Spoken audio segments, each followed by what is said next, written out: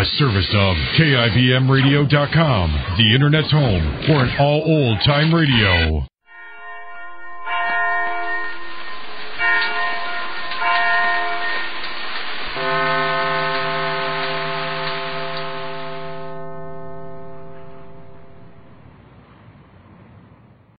Tired of the everyday routine? Ever dream of a life of romantic adventure? Want to get away from it all? We offer you Escape. Escape, designed to free you from the four walls of today for a half hour of high adventure. Tonight we escape to an early California gold camp and an exciting tale of frontier revenge as Les Crutchfield tells it in his colorful story, The Pistol.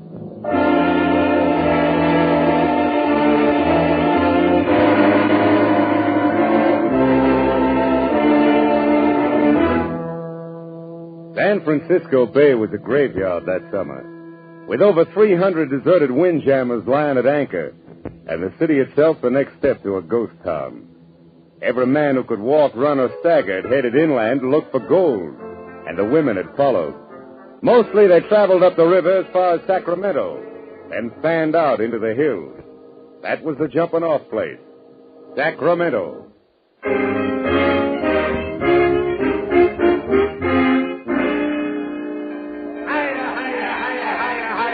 Step right in, boys. Move up close. Everybody sees and everybody gets a chance. Anytime old honest Faraday runs an auction, you know it's on the level. All right now, friends. The pistol I'm holding in my hand here is the first one of its kind ever seen west of the Rockies. The first model of Dr. Samuel Coates' new 44 caliber 6-shooter. The gun that fires 6 times without reloading. Now, who'll open her up with a bid of $250? Did you hear me? $250. Come on, boys. There's plenty of gold on the Sacramento River, but only one Colt 6-shooter. Now, did I hear a bid of, say... $250. Thank you, sir. The man says $250. All right, here we go. I stood there in the hot sun on the Sacramento waterfront and watched the crowd bidding for the pistol. Roustabouts, gamblers, vaqueros, gold miners, men from everywhere and from nowhere. And a few women. I wanted that gun myself. I wanted it bad. I was taking a stagecoach to Rawhide Flats in the morning, where my brother Dave and his partner had located a rich claim. And I didn't plan to load myself down with an outfit, but a gun was different. I was packing $1,000 in gold eagles, and I was ready to lay out a good part of it to get that 6-shooter. The bidding reached $500. All right, anybody else? Anybody making $550? $525. Anybody else? All right, going once. Going twice. $600. $600. And the new bidder. I have $600. Gentleman here bids $600. Will anybody make it $625? $625. Only $700. And another new bidder. And the little lady knows a bargain when she sees one. All right, I'm bid $700. 777. Will anybody make it 8? How about you, Mr. Fellow, the bid 6? Would you want to raise it again, sir? Sorry, mister. 6 was my limit. Let her have it. All right, anybody else? Going once? Going twice? Sold! Lady, you bought yourself a gun. Now, friends, if you'll step right over here. Could I get through? Pardon me, please. Well, congratulations. What?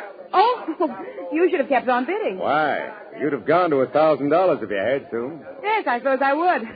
I guess it just isn't your lucky day. Oh, I don't know. Haven't I just met the prettiest girl in California? Have you? Haven't I? Maybe that's not as lucky as you think.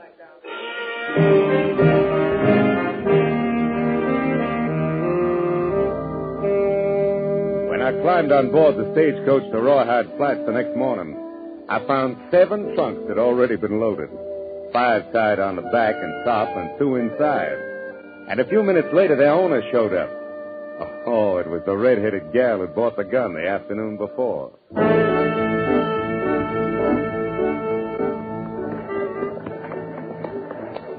It took 5 miles out of Sacramento to break the ice. And after that, well, I learned her name was Teresa Blake. She'd been down to San Francisco to buy some new clothes. And she was on her way back to Rawhide Flats. No, I don't live with my folks. I don't have any folks. I work. Oh? Doing what? I'm a singer. The Brass Nugget Saloon. I see. No wonder you wanted a gun so bad. No, I never have any trouble there. I got the pistol as a present for my boss, Mr. Mallory. $700 makes a pretty expensive present, Miss Blake. He's been good to me. Awfully good. I see. Well, anyway, it's a great gun. In 15 years, every man west of St. Louis will be packing one. Oh, I was going to give you something. I almost forgot. A sort of consolation prize for losing out on the gun. Oh, here it is. Yeah, it looks like a little gold nugget. Brass, not gold. It's to hang on a watch chain. Souvenir of the Brass Nugget Saloon. Of course, you can pretend it's real gold, if you like. All right, I will then. I hope that's not what my young brother's doing on the Boston Pocket claim of his. I mean, pretending it's real. The Boston Pocket claim? Uh-huh. You said your name was Storm. That's right. Jonathan Storm. I didn't even recognize it until... Then you're Dave Storm's brother. Yeah. Do you know him? Yes. Yes, Mr. Storm, I wonder if you'd mind if I tried to get some sleep now. I'm really awfully tired.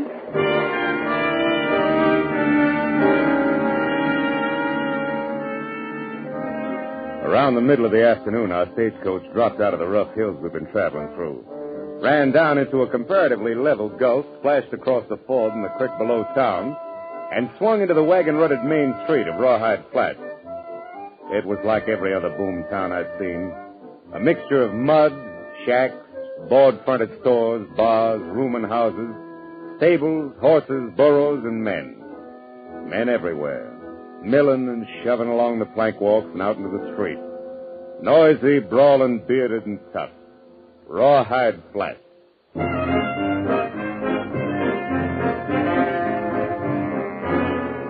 Half hour later, I rented a horse and rode up through the canyon north of town. Both banks of the creek were lined with miners, busy with picks and shovels, pans and rockers. All of them breaking their backs. Sweating out their hearts for the same reason. Gold. About 3 miles up, I turned into the side canyon the man at the livery stable had told me about. And a few yards in, I found it blocked off by a 6-foot rail fence. All right, mister. That's far enough. Yeah? Afraid I might jump that fence? Don't get smart. Just turn that horse around and head out the same way you came in. Why? I just got here. Is this the Boston Pocket claim? That's right. You're as close to it right now as you're going to be. Go on, get. Now, look, suppose you put that rifle away before it goes off and hurts somebody, huh? And go tell the owner his brother's here. Barton Mallory's got no brother. Now get out. Mallory? The way I heard it, Dave Storm is the owner of this claim. Storm? Are you Storm's brother? That's right. Is he around here? Get out of here, Storm. Boot that horse and ride, do you hear me? It's the last warning you're going to get. So start riding. All right, mister. I never argue with anybody who's packing a rifle, unless I've got one, too. And maybe the next time I will have. Come on, boy, get up.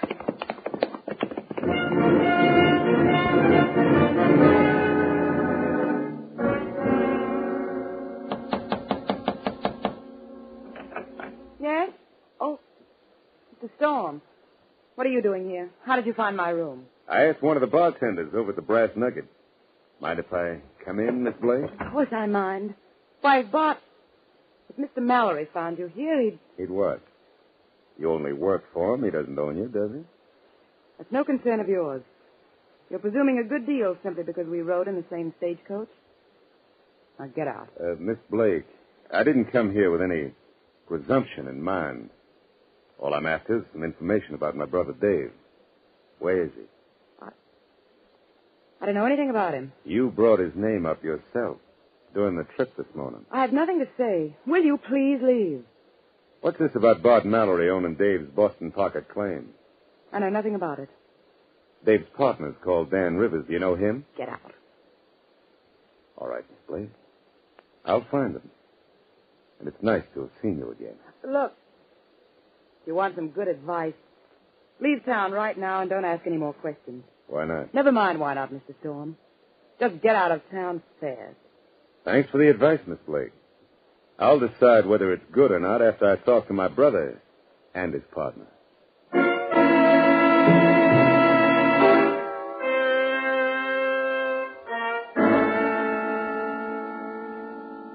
Now, look, Dan, you're Dave's partner, so let's have it straight. Why does everybody shut up like a clam when I mention his name? What's this all about? Where's Dave, anyway? Jonathan, I wish somebody else had told you. Told me what? That David is dead. Dead? That's right, Jonathan. He was... Go on, Dan. What happened? He was shot in the back. We found him lying in the street at the north edge of town one morning a couple of weeks ago. I see. Who did it? You want the official story? Yeah, first. They say Dave dropped into the Brass Nugget Saloon late that night and sold the Boston pocket claim to Bart Mallory. Took $12,000 in gold certificates for it. And they say that's how come he was murdered and robbed after he left the Nugget. Has Mallory got a deed, a bill of sale? Yeah, he's got one all right with Dave's name on it. How come Dave could sell the claim out from under you even if he wanted to? I thought the two of you were partners. We were, but we recorded the whole claim in Dave's name. And that way only one of us had to make the trip to Sacramento. All right. That's the official story. Let's have the other one. Dave wouldn't have sold out to Mallory for any amount of money. Mallory had been after him for weeks, but Dave and me both knew we had the best claim in Rawhide Flats. So? Some of his gunslingers bushwhacked Dave. Mallory turned up with his phony deed the next day. And everybody in town knows it, but nobody dares to say so. I suppose it's like every other boom camp. No law here yet, huh? Only what law a man can make for himself. In that case, I guess I better make a little. To fit this Bart Mallory. Maybe you don't know exactly what you're tying into, son. Why, he's got half a dozen or more of the toughest boys in California on his payroll. We'll find out how tough they are. Don't count much on me. I'm an old man. All right, Dan. So they're not the best odds in the world. Can't be helped. You play with the cards you got. Dave used to tell me you were the coldest man he ever seen when it come to trouble. I think maybe he was right. Well, first thing I need's a gun. With odds the way they are, I guess I better have a six-shooter. Pretty out of luck, Jonathan. I've heard of them, but you won't find one here in Rawhide. Oh, there's one here, all right. Fella got it just today. Fella named Mallory. Mallory? Now, wait a minute, Now, look, son. Dan. I taught a lot of my brother. And I don't like the way he was killed. I need that gun of Mallory's. I'm going to get it. And then I'm going to use it to get Mallory. That's the way it's going to be, Dan. You can count on it.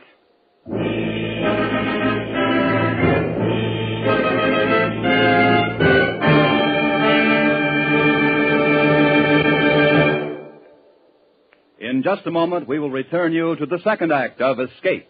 But first, another Wednesday night, Star Night, coming up on CBS again tomorrow. The young fellow who made good on the Bing Crosby show last week will be back again for more songs and fun-making. The young fellow named Al Jolson, who Bing thinks is quite promising. Burns and Allen will be around again with more of their madcap humor, and Groucho Marx will be throwing the ad-libs fast and furiously on You Bet Your Life. And Dr. Christian, the only show in radio where the audience writes the scripts, will be announcing a great new prize contest. They're all heard on most of these same CBS stations. So tune in tomorrow night for Dr. Christian, Groucho Marx, Bing Crosby, and Burns and Allen. And now we return you to Escape.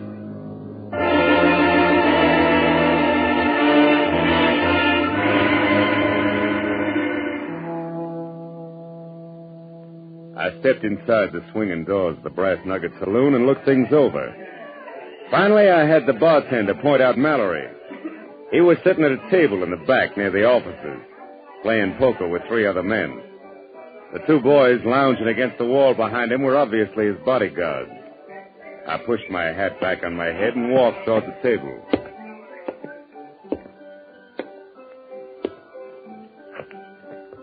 Well, there you are, boys. 4 10s. I guess that ought to do it. Sorry to butt in, but is your name Barton Mallory? Yeah, that's right. Something I can do for you? My name is Storm. Jonathan Storm. This is the one I told you about, boss. You probably knew my brother. Oh, yes, David Storm. Sure. He used to come in here. So I heard. You got anything special in your mind? Yeah. I need a gun. I understand you got a new six-shooter. I'm sorry, it's not for sale. I didn't say anything about buying it. I'll bet $1,000 against that gun on a cut for high card. What do you say? Sorry, Storm, the gun's out of it. Name something else. No, I want the gun. What's the matter, Mallory? The boys told me you'd bet on anything in the house if the odds were right. Yeah, that's right, I will. But the gun's a gift from a friend. Maybe you figure your luck's about to run out. Would that be it? All right, I'll take the bet. Benny, break out a new deck. Yeah. Well, there's the gun. Let's see 1,000. Sure. Mind if I shuffle? No, go ahead. Maybe I should have warned you, Mallory. I got a feeling this is my lucky night. I'll take a chance it isn't. By the way, you wouldn't happen to have any idea who shot my brother in the back, would you, Mallory? No, I'm afraid not. The killer hasn't been identified yet. That's too bad. Maybe I'll have to identify him myself. Your cut, Mallory. All right. 10 of clubs, huh?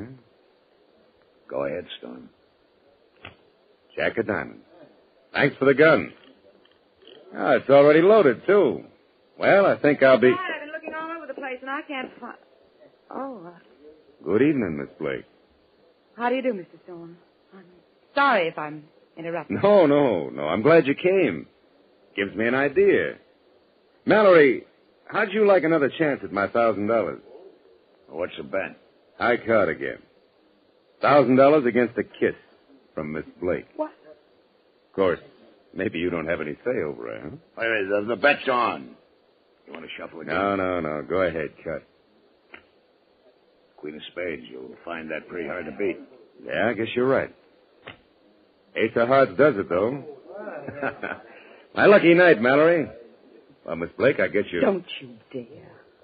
I'm afraid you don't have much choice about it, honey. I won this from your boss. You...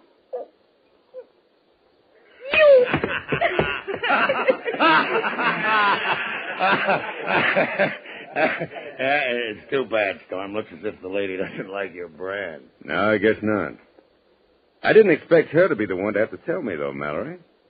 I kind of thought that you might resent that, might want to do something about it. Why? That's what she's here for. It's her job. She gets paid to take care of the customers. Why should I worry about a cheap little... What's your talk? Hold it, boys. You're covered. All right, Mallory, you better get up off the floor and call up those dogs of yours. If either one moves, I'll kill him. All right, boys. You can drop it. Storm, it was a pretty bad mistake you just made. I don't forget things. I think maybe this was your last lucky night. I'll make that a bet if you want. All right, boys, come on, let's go. Mallory and his gunman went into the office and didn't come back. Finally, after about an hour, I walked out of the brass nugget and bumped square into a middle-aged woman who'd been waiting for me just outside. She said Teresa wanted to see me right away in her room.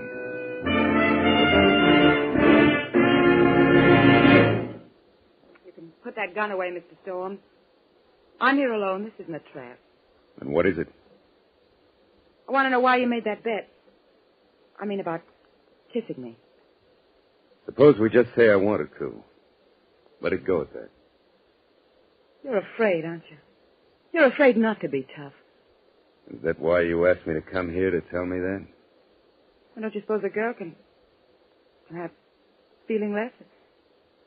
But you can be sorry for things? Meet somebody, maybe. Go ahead, honey. You're doing fine. What do you mean? I mean, I'm halfway ready to believe that. A little more of it, and I would believe it. And if I had any sense, I'd know better. I see. And that's the way you feel about it. It's a start, isn't it? This is the first time I have... Oh, it's a use. Try You it wouldn't and believe find out. Get out. You don't understand anything. Go on. Get out. Get out! Get out!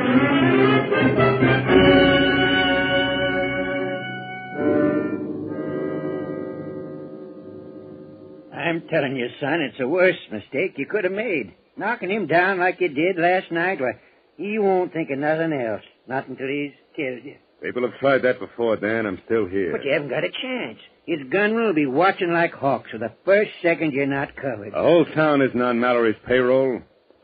I've got an idea a lot of people around here might like to see him shown up, provided somebody else called the play. Maybe so, but still leaves half a dozen of his gunslingers to deal with. I don't think so, Dan. If their boss is knocked over, they'll drift. I've seen hired guns before. Odds are against you, son. Well, I feel lucky. It's worth a chance to get Mallory. Not only for killing Dave, but because of what he's doing to Teresa Blake. Teresa Blake? Yeah, I kind of think she'd be a pretty decent kid. If it weren't for him. Yes, Jonathan. That's what your brother Dave thought. What? He was crazy about her, too. Hung around the Brass Nugget every night. She kept leading him on. I guess that fitted in with Mallory's plans. Yeah. I guess it did. I guess it still does. What do you mean, son? Nothing, Dan, when you come right down to it. I guess when a man turns soft, it always starts with his head. I'm sorry, Jonathan. I didn't know you felt that way about it. Oh, it's all right. I'm glad you told me. Glad I found out in time. And now that I have, I think I can use Miss Blake.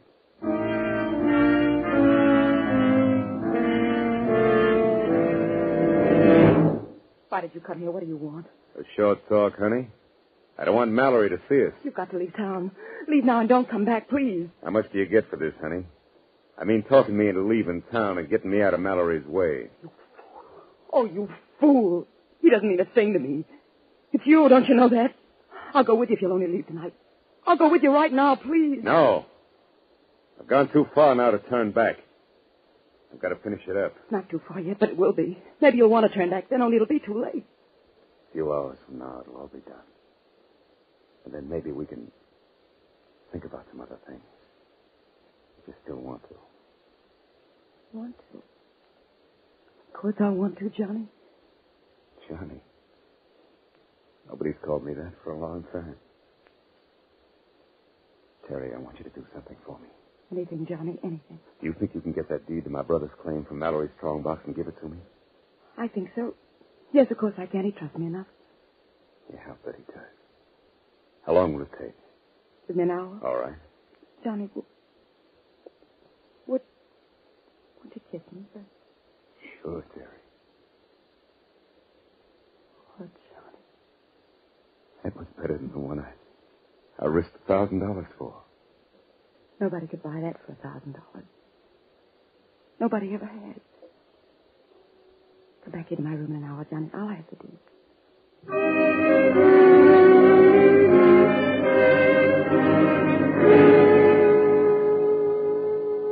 I followed her into town, staying behind her in the darkness. And from the opposite side of the street, I watched her walk into the swinging doors of the Brass Nugget. Then I slipped into the shadows between two tar paper shacks and waited.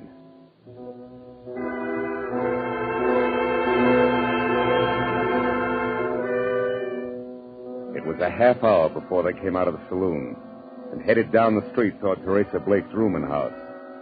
All 6 of Mallory's gunslingers.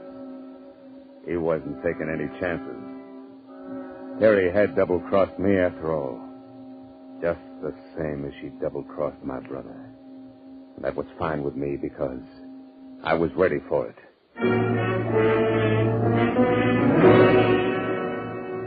I walked into the Brass Nugget and down the hallway at the far end of the bar. I eased the 6-shooter into my hand and stopped in front of the door to Mallory's office. Come in. Evening, Mallory. Oh. Well, it's quite a surprise. Yeah, I imagine. Keep your hands on the desk. Well, sure, Storm. I don't have a gun anyway. Watch him, Johnny. He's lying. He carries one in his sleeve. You dirty little rat. Well, I didn't see you there in the corner, Miss Blake. Thought you might be down the street waiting to watch the fireworks. They made me tell, Johnny. One of the boys followed me and saw us together. When I came back here, they made me tell. They hit me, look. That must be real painful. Almost as bad as being shot in the back like Dave was. I didn't know what they were planning. I didn't know Bob was going to kill him. Johnny, I swear I... Drop it. Mallory, you got a forged bill of sale there in your strong box. I want it. Sorry, Storm, you're out of luck. I won't open the box and you can't. What makes you figure you're in a position to argue about it? Why not? Because you've got a gun on me? You wouldn't shoot an unarmed man, Storm. What about that gun in your sleeve? I'm not drawing. I see. All right, Miss Blake, get out of here. Johnny, what are you going I said get out. Don't bother going after the boys. There won't be time. Johnny! Get out! So you won't draw Mallory, huh? You're going to play it safe. I'd be crazy to do anything else. Maybe. The only way out of this room is through the door behind me. I noticed that kerosene lamp has a glass bowl on it. Ought to start a nice fire if I picked it up and smashed it against the wall. Storm, you fool! What about it, Mallory? My gun's in the holster. Want to stay there and burn or draw and try to get out? This place will go up like a tinder box. Take your choice, Mallory. Draw or burn. Storm, you can't leave me in here like this. Draw or burn. All right, then, if you... Tough luck, Mallory. That's for Dave. And that's for me. All right, hold it a second. Hold it. You better clear out of here fast. The place is on fire. And anybody that worked for Bart Mallory is out of a job. He's dead. Are you all right? You're not hurt? No, I'm all right, Dan. Come on, let's get out of here. Sure, come on, son. Mallory's dead. I guess that takes care of it, Dan. Jonathan, you're the luckiest man alive. Yeah, sure. Somebody might go down to Jackson's rooming house. Tell those bushwhackers and Mallory's they can hit the trail north. The boss is dead. Your boss is dead. This ought to be far enough, Dan. Look, the fire's breaking through to the roof. Won't be long now. Johnny, are you all right? Sure, I'm all right.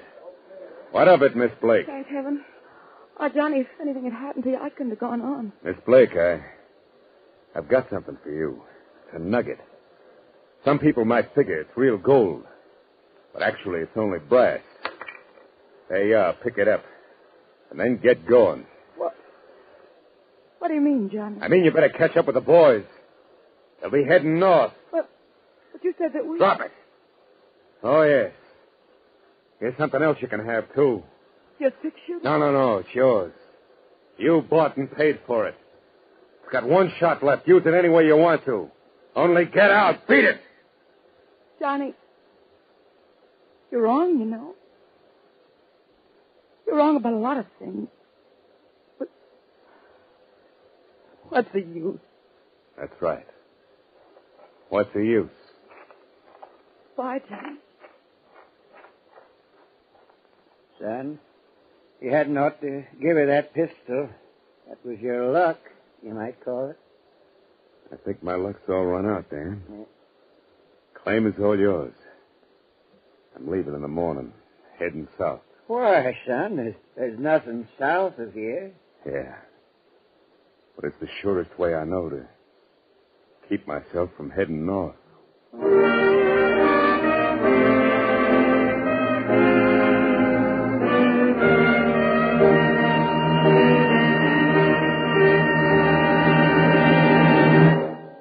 Escape is produced and directed by William N. Robeson. Tonight we have presented The Pistol by Les Crutchfield. Featured in the cast were Gerald Moore as Jonathan Storm, Betty Lou Gerson as Terry Blake, Charlie McGraw as Bart Mallory, and Will Gear as Dan Rivers. Also heard was Eddie Marr. Special music was arranged and conducted by Del Castillo. Next week. You are in command of an English destroyer sailing to join the North Sea Patrol in October 1914. It is midnight, and from the enemy coast comes a desperate signal for help, which you would like to ignore, but from which there is no escape. Next week, we escape with Robert Buckner's exciting and unforgettable tale, The Man Who Won the War. Goodbye, then, until this same time next week, when once again we offer you Escape.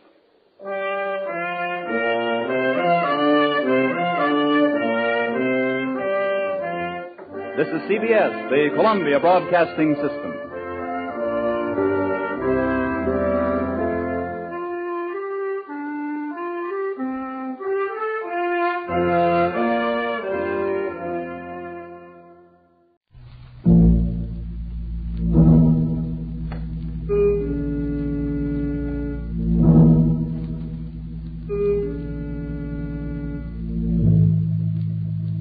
are alone in Paris, unable to speak the language, unable to cope with a gigantic conspiracy which seeks to convince you that you are mad. And you know you are the victim of a plot from which there is no escape.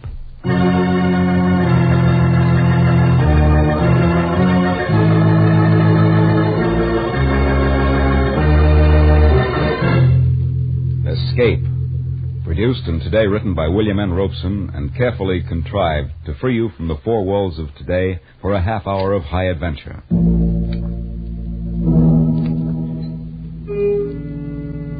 Today we escape to Paris at the time of the Great Paris Exposition and one of the recurring legends of the 20th century in Alexander Woollcott's version of the story of the Vanishing Lady.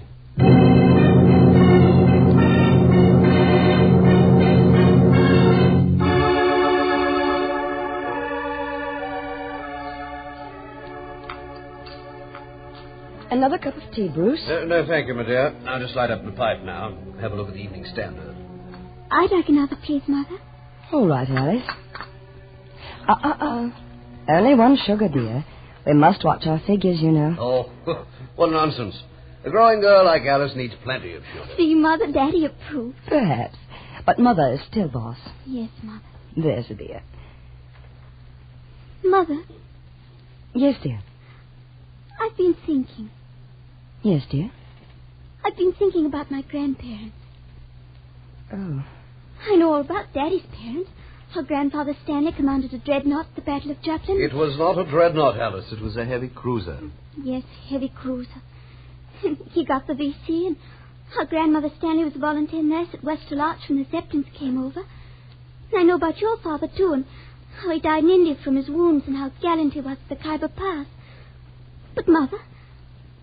Yes, dear. You've never told me anything about Grandmother Winship. Haven't I? No, and I'd like to know something. Bruce. The child's 16. I think it's time she knew. But, Bruce... And you'd probably feel better to get it off your chest. What, Mother? What is it? Well, my dear, I've never talked about your grandmother because I've always half believed that someday, somehow, she'd come down our garden walk and... Oh, I know it sounds silly. And explain where she's been for the last 20 years. Why? What happened to her? I don't know, and I don't suppose I ever will. Cynthia, darling, if it's going to upset No, you... Bruce, you're quite right. It would be best to get it off my chest, as you put it. As you know, Alice, I was born and brought up in India. And I was about your age when my father was killed in the KIBM campaign. Mother decided to leave India for good and return to her old home in Warwickshire. However, since it was necessary for her to go to Paris to attend to some details of my father's estate, she decided we should leave the P&O boat in Marseille and proceed by train. You may imagine the timidity with which we two unescorted ladies traveled across France, without the slightest knowledge of the language, and without, indeed, assurance we could find a hotel room in Paris, though we had telegraphed for reservations from Marseille. You see, dear, the Great Paris Exposition had just opened, and the city was jammed with visitors from all over the world. You may imagine our relief when we arrived at the Grand Hotel Universel and heard the clerk speak in quite understandable English. Mademoiselle Winship, welcome, welcome. You will please to sign the register here and here. You have our reservation. Oh, indeed, yes. Oh, most fortunate, madame, that you telegraphed. I reserved for you the last room in the house. Oh, I'm so relieved. Yes, Cynthia. You may as well learn now to sign a register for yourself. Oh, yes, Mamma. Where do I write? There in that line. Oh, yes, I see. Voila. You are fatigué from your journey, no? I shall have the boy show you to your rooms at once. Chasseur! Chasseur! Oui, monsieur. L'appartement 342 pour madame et mademoiselle Winship, tout de suite. Bien, monsieur. This is your baggage, madame? Yes, these 6. Là, voilà le bagage. Il y a 6 pièces. You'd best carry the little one with the medicine in it. Yes, Mamma. Permettez-moi, mademoiselle. Thank you. I'll take that one. The little red one? Très bien. This way, ladies. Keep your eye on that porter, Cynthia. I don't trust this Frenchman. Oh, Mamma. I don't think he'll make off with our things. Oh, here's the lift. Troisième étage. Troisième.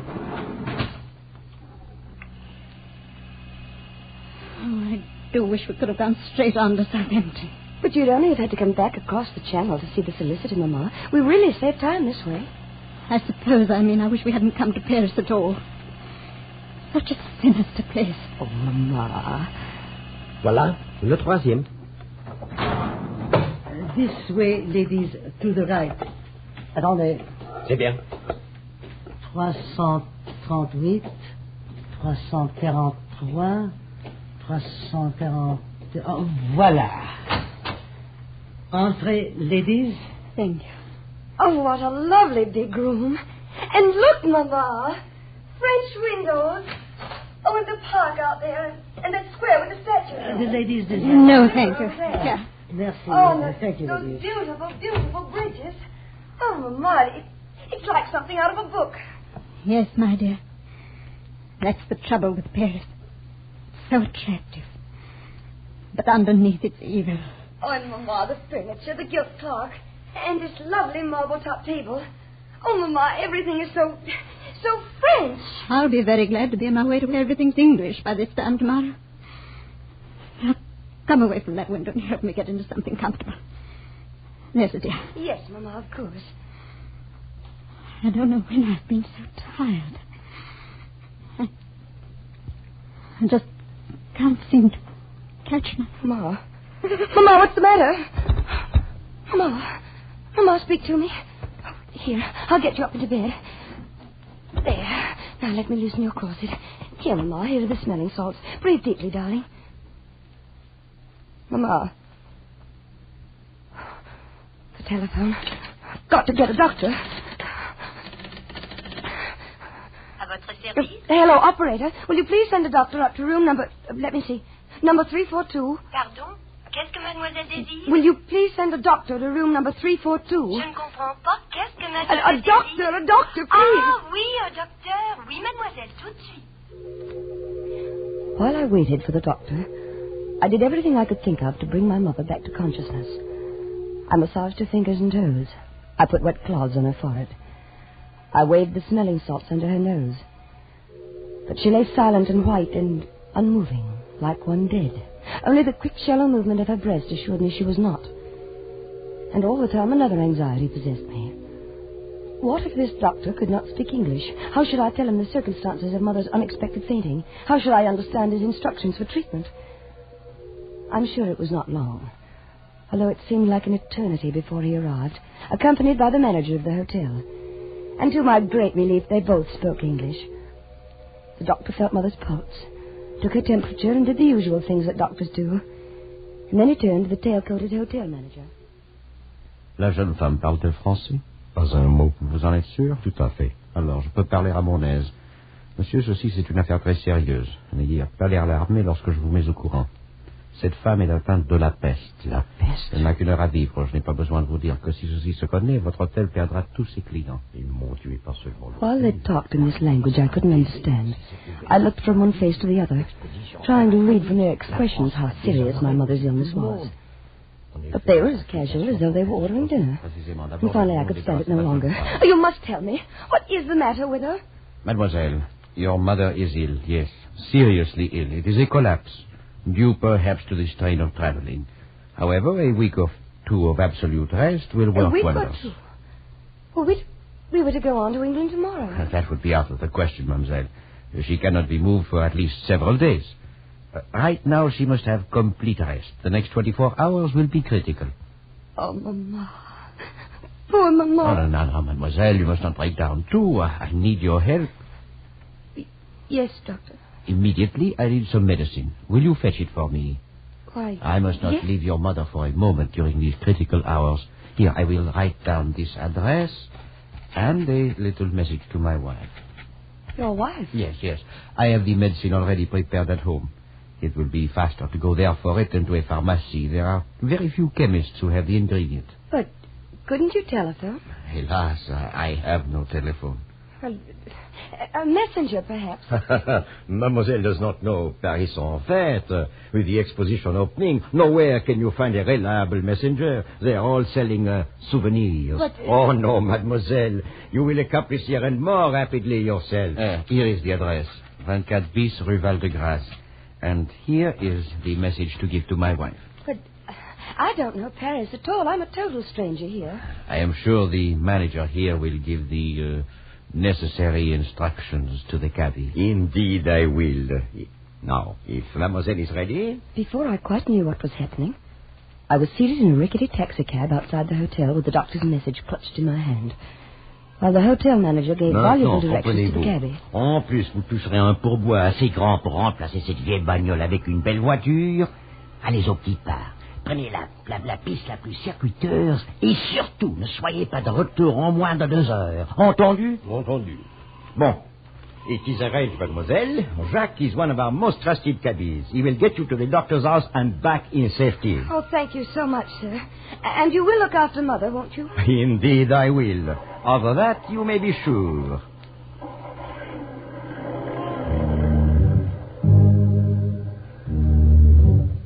When we left the hotel, we crossed a huge square with statues around it and turned into a wide avenue which led up a gentle incline, at the top of which was a huge arch. But before long, we turned off to the right into narrower streets. It must have been 20 minutes later when we turned into another wide boulevard and I saw another huge arch up ahead. Or was it the same arch? Driver! Mademoiselle! Haven't we passed that arch before? Regardez, mademoiselle. Voici l'Arc de Triomphe. Là-bas, la Tour Eiffel. Driver, I don't want a sightseeing tour. I want to go to this address directly. Don't you understand? Now, please, take me there at once. Eh ben, on fait de son mieux. De la patience, mademoiselle. Paris, c'est une grande ville, voyons. At last, we turned into a narrow street and pulled up before a grim grey house. The blue enamel sign on the wall read number 24 bis. I jumped out of the cab almost before it stopped, rushed up the 3 stone steps and pulled at the brass bell knob. Oh, hurry, hurry, hurry, please.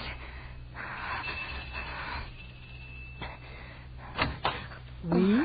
Oh, the doctor sent me for some medicine. Here, read this, please. Retenez cette jeune femme aussi longtemps possible. C'est de la plus grande importance pour l'avenir de Paris et même de la France. Oh, entrez, mademoiselle. Thank you. Quand vous ne pouvez plus la faire attendre, donnez-lui une bouteille de pastilles. The doctor's wife stood there reading and rereading the note as though she didn't understand it. And until I thought I would scream. Please, please hurry. Get me the medicine. It's my mother. She may be dying. I must get back to her. Please hurry. Asseyez-vous. She pointed to a chair. Attendez. And slowly walked down the hall and closed the door behind her. I waited and waited. And I wondered. Wondered about the time the taxi had taken to get here. About that arch that looked so familiar. And I was torn by the 100 nameless anxieties that torture you when your nearest and dearest is ill. And then I heard something that froze my blood. A telephone. A telephone clearly ringing somewhere in the house. But the doctor had said he had no telephone. That was the reason I must come all this way for the medicine. Oh, no, it couldn't be in this house. It must be next door or across the street. Of course, that's where the sound was coming from. Allô? But no. It was the voice of the doctor's wife answering the phone. Oh, no. No, what monstrous plot was this? I felt my scalp crawl with terror. My brain pounded and my head felt as though it would burst. I wanted to scream, to run out of this awful house, to run all the way across Paris to the bedside of my mother. Voilà, mademoiselle. Oh, thank you. Thank you. Au revoir, mademoiselle. Now, driver, please, please, in the name of your own mother, hurry back to the hotel as fast as possible, please. Ah oui, on fait de son mieux, mademoiselle. Roulons.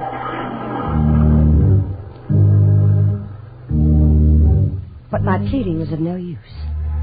Either it was misunderstood or ignored. We crawled across Paris, just as slowly as we had come. And I was certain I saw that same white arch 3 times. But at last we crossed the great square with the statues. And I knew we were close to the hotel. Oh, please, please, hurry. Zut, on fait de son mieux, mademoiselle, voyons. Just beyond the great square, we turned up a narrow street which shortly entered a wide circle, in the middle of which was a tall, slender monument. The driver swung around the monument and pulled up before the entrance of the hotel, reached back and opened the door. Voilà, mademoiselle. I jumped out of the cab. And then I saw the sign over the entrance. It said, Hotel Ritz. Driver? Darby, you've taken me to the wrong hotel. I'm staying at the Grand Hotel Universal. Mais non, mademoiselle. Je vous ai pris au Ritz. Et je vous dépose au Ritz. No, I don't understand what you're saying. Will you please take me to the Grand Hotel Universal? C'est ici que je vous ai pris en charge et c'est ici que je vous le Oh, you pose. stupid man, can't you understand? My mother is sick. You've taken more than 2 hours to get me to the doctor's house and back. Can't you understand? My mother is sick, perhaps dying. Les affaires de mademoiselle ne me regardent pas. Donc, si mademoiselle Roland n'a ma vie... I looked around me. A small group of passers-by had stopped and were listening curiously to the argument. And then they joined in, taking sides. Everywhere I looked were foreign faces. Strangers, enemies. And then, shouldering through the crowd, I saw a bare-headed young man in tweeds with a pipe clamped in his teeth. And before he had a chance to speak, I knew help had come. I say, having some trouble. Oh, thank heavens, you're English. Right you are. Now, what seems to be the matter? I told him as rapidly as I could. And he paid the mulish cabbie. He popped me into another cab. 5 minutes later, we walked up into the lobby of the Grand Hotel Universal. The manager was behind the desk. My mother, is she all right? I beg your pardon, mademoiselle. My mother, Mrs. Winship in 342, is she all right?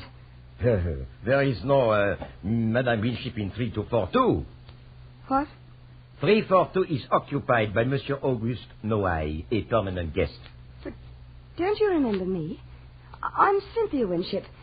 2 hours ago, you put me into a taxi to go to the doctor's house for some medicine for my mother. I am afraid that mademoiselle is mistaken. I have never seen her before in my life. Well, look here, what is this? Well, listen, I swear to you. It's just as I say. We found the register less than 3 hours ago. We got in on the train from Marseille. Well, let's have a look at the register. Yes. I'll show you I'm in 342. Where is the register? It is there, mademoiselle. You may see it for yourself. See today's date. 14 guests registered, but I do not see any mademoiselle or Madame Winship. Do you? No. What have you done with my mother? Please, what have you done with my mother? I mademoiselle, demand you answer me this please, minute. mademoiselle, What have you done? I should not like to ask you to leave. Switcher, please. We'll get to the bottom of this. Perhaps mademoiselle is mistaken. Perhaps she is registered at some other hotel. No. This is the hotel. The Grand Universal. You were standing there when we arrived. You handed my mother the pen with which she registered. You came to the door with a doctor. You put me in a taxi. But I assure you, mademoiselle, these are fantastic. Wait a minute. What is it? That bellboy there. He carried our baggage. He'll remember. Garçon. Oui, monsieur. Vous vous souvenez d'avoir porté le bagage de madame à numéro 342 cet après-midi? Non, monsieur. There were 6 pieces, don't you remember? You wanted to take them all, and I insisted on carrying the little jewel case. It was a little red one. Oh, non, mademoiselle. C'est la première fois de ma vie que je vois mademoiselle. He says he never saw you in his life before. But this is monstrous. It's impossible. My mother is somewhere in this hotel. What have you done with her? What have you done with her?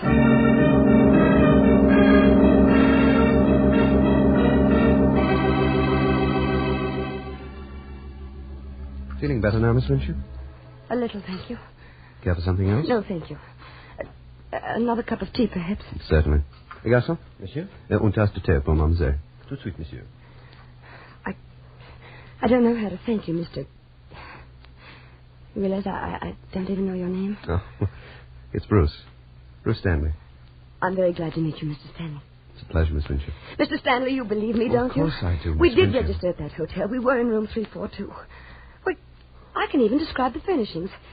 There was a big window that went from the ceiling to the floor. Well, every hotel room in Paris has windows like that, Miss Winship.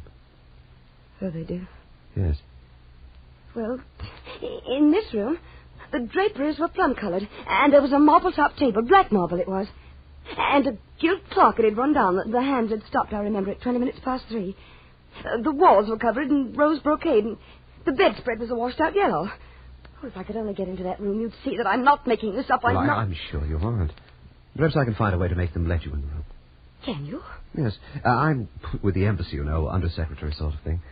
I believe the British Empire has enough influence to change the mind of an obstinate Paris innkeeper. Well, then let's do it. Right away. Well, I'm afraid the might of Britain can't move that fast. It's past dinner time. But tomorrow we shall see. Tomorrow? But I must get into that room tonight. I have no money. Nowhere to sleep. Well, we can do nothing with the people at the hotel. You saw that. We'll just have to be patient until tomorrow. I'm sure I can find a room for you tonight in a pension near the embassy. You're so very kind. How can I ever thank you, Mr. Stanley? Well, you might begin by calling me Bruce. Thank you, Bruce. Thank you, Cynthia. Oh. What is it? I just thought of something. The doctor. The doctor? Yes, the one the hotel manager brought in to look after Mother. I still have his address somewhere here in my purse. Yes, here it is. Now, we must go there immediately. He can tell us about Mother. Now, let me see. 24 bis Rue Val de Grace. Well, that's not far. Just off Boulevard Raspail near the Luxembourg. Well, how long would it take to get there by taxi? Oh, about 10 minutes. But it took over an hour this afternoon.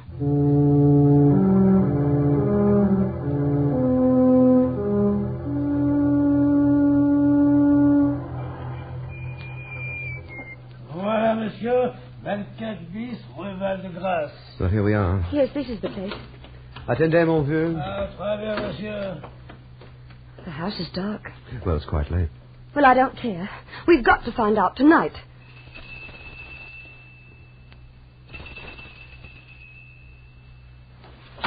Here, là, Ethan.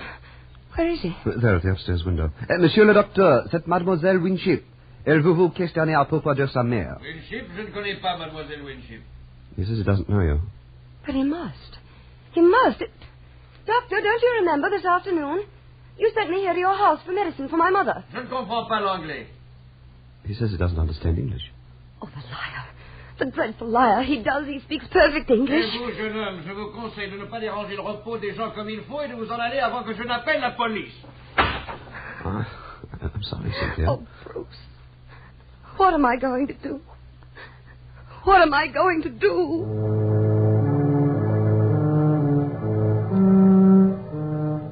If it hadn't been for Bruce, I'm certain I should have gone out of my mind. He found a room for me at a pension near the embassy, where I spent a sleepless night of anxiety, almost beyond endurance.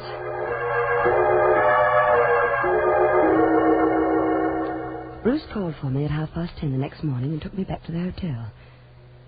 To my surprise, the attitude of the manager had changed completely. But of course, mademoiselle may inspect room 342. We are only too glad to convince mademoiselle that her mother is not and never was in the Grand Hotel Universel. Why, I personally will escort you to the room. This way, please, to the ascenseur. Oh, Bruce, that terrible man. That horrible, horrible... Cynthia, don't let him upset you. Monsieur, au troisième. Troisième. Now, remember what I told you last night, Bruce. You'll see. Plum-colored draperies, black marble-top table, rose walls, and a gilt clock with hands stopped at 20 minutes past 3. You'll see. Yes, Cynthia. Voilà, le troisième. This way, please. It was room 342 that you wished to see, mademoiselle? Yes, that's right. Third door to the right. Parfait. You see, Bruce? I know where it is. Yes, my dear. There we are. Voilà. Enter, please. Now, Bruce, you'll see. The yellow bedspread... Oh. Not quite the room you just described in the elevator, mademoiselle. The drapes are royal blue. Oh. A little dusty, I fear. I must have this room renovated. You see, there is no marble-top table. No. The clock, as you notice, is running. And right on time, it seems. And the walls are not rose bouquet, but yellow-flowered wallpaper. Now, my dear mademoiselle, you see how thoroughly mistaken you are. No, no, no!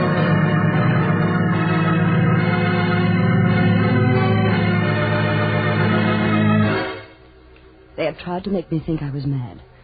They succeeded. I remembered nothing until I awoke in my aunt's house in England 2 weeks later, thanks to Bruce, who never left my side during those terrible days when my sanity hung in the balance. Well, that's the story, Alice. And that's why I've never been able to talk about your grandmother Winship. Oh, Mother, how horrible. Because all these years I've clung to the foolish hope that somehow she'd come back and tell us herself what happened. You poor dear. You may as well dispel that hope forever, Cynthia. What? Since you've at last brought yourself to discuss your mother's disappearance, I think it's time you knew the true fact. Bruce. Your mother died 20 minutes after you left the hotel on that fool's errand for the doctor. Oh, no. She died of the bubonic plague. She had caught it in India before she sailed. The doctor recognized the symptoms the moment he examined her. He told the hotel manager in French in your presence. They agreed that the matter must be kept completely secret. If the news leaked out that there was a case of plague in Paris, the city would have been empty to visitors. The exposition would have been a failure. Oh, Bruce. The conspiracy of silence began in the hotel. The bellboy was paid to claim he never saw you. The taxi driver was paid well to take you to the doctor's house by the most roundabout route. The note to the doctor's wife advised her to detain you as long as she could. The taxi driver added his own imaginative touch by returning you to the Ritz instead of the Universal. I shudder to think what might have happened if I hadn't come through the Place Vendôme just then. But you didn't know? Not then. When did you find out? Next morning. By then the conspiracy had grown to international proportions. The embassy had been advised. If the exposition was a failure, the franc would fall and the pound sterling would be affected, that sort of thing. I knew when we went back to the hotel you would not find your plum drapes and rose-colored walls and black marble-top table. And you let me go through with it? What could I do? I was acting under orders. I knew that the hotel had completely fumigated and redecorated the room overnight, and everything was in readiness to repudiate your story. I had to let the last act of the dreadful farce play to its dreadful end. What did they do with my mother? Her body was removed from the room less than 30 minutes after you left it. It immediately burned. Why? Why didn't you tell me all this years ago? Why did you let me go on all this time? This is the first time you've ever mentioned your mother since then, my dear. Alice? Yes, Mother? There's a new issue of the Tetler in the library. Wouldn't you like to look at it? Mother, I want... Now, dear, there's a good girl. I want to have a talk with your father.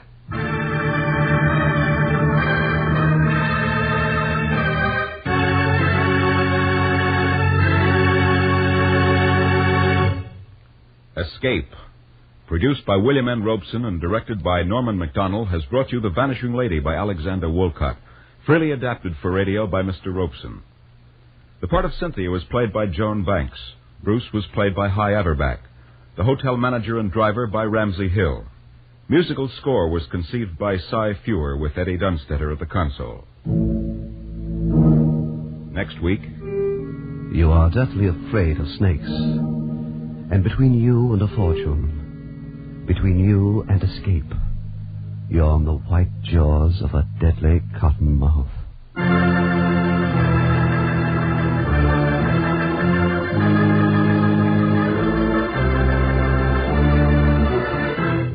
Next week, we escape with Irvin S. Cobb's famous story, Snake Doctor. Goodbye, then, until this same time next week, when we again offer you Escape. This is CBS, the Columbia Broadcasting System.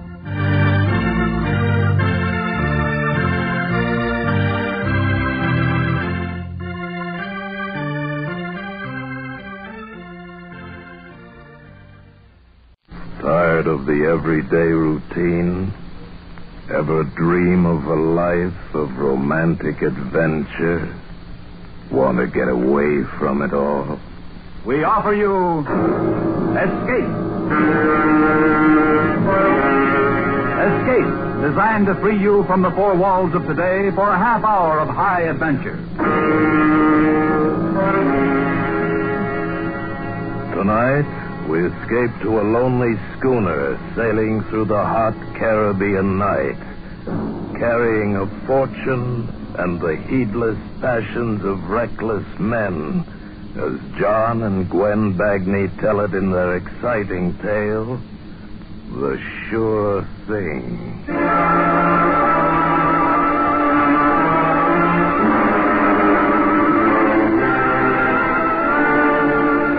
Before we hear tonight's story, a brief message from the Ford Dealers of America. Over 140,000 delighted motorists are already driving the new 50 Ford. Here is what Mrs. William M. Kirby of Kansas City, Missouri, who breeds the rare Sealyham and Dandy Denmark Terrier, says about her new Ford. I think my new Ford station wagon is just wonderful. It has such style and beauty. I use it to transport my terriers, and they love it. And, of course, it doubles as a passenger car as well. It's so comfortable and easy to handle. I've had station wagons before, but this one is the strongest, safest, and best I've ever had. Yes, we Ford dealers are swamped with comments like that. But don't take anyone's word for this new 50 Ford. Prove it for yourself. Look up your nearest Ford dealer in the classified phone directory. Perhaps you know him personally. He'll arrange a test drive in the 50 Ford. Test drive it for comfort, for power, for safety, for the quietness which is its mark of quality. Test drive it for the new Ford seal which stamps the 50 Ford as the one fine car in the low price field. Before you buy any car at any price, test drive the 50 Ford at your Ford dealers tomorrow. And now we invite you to Escape.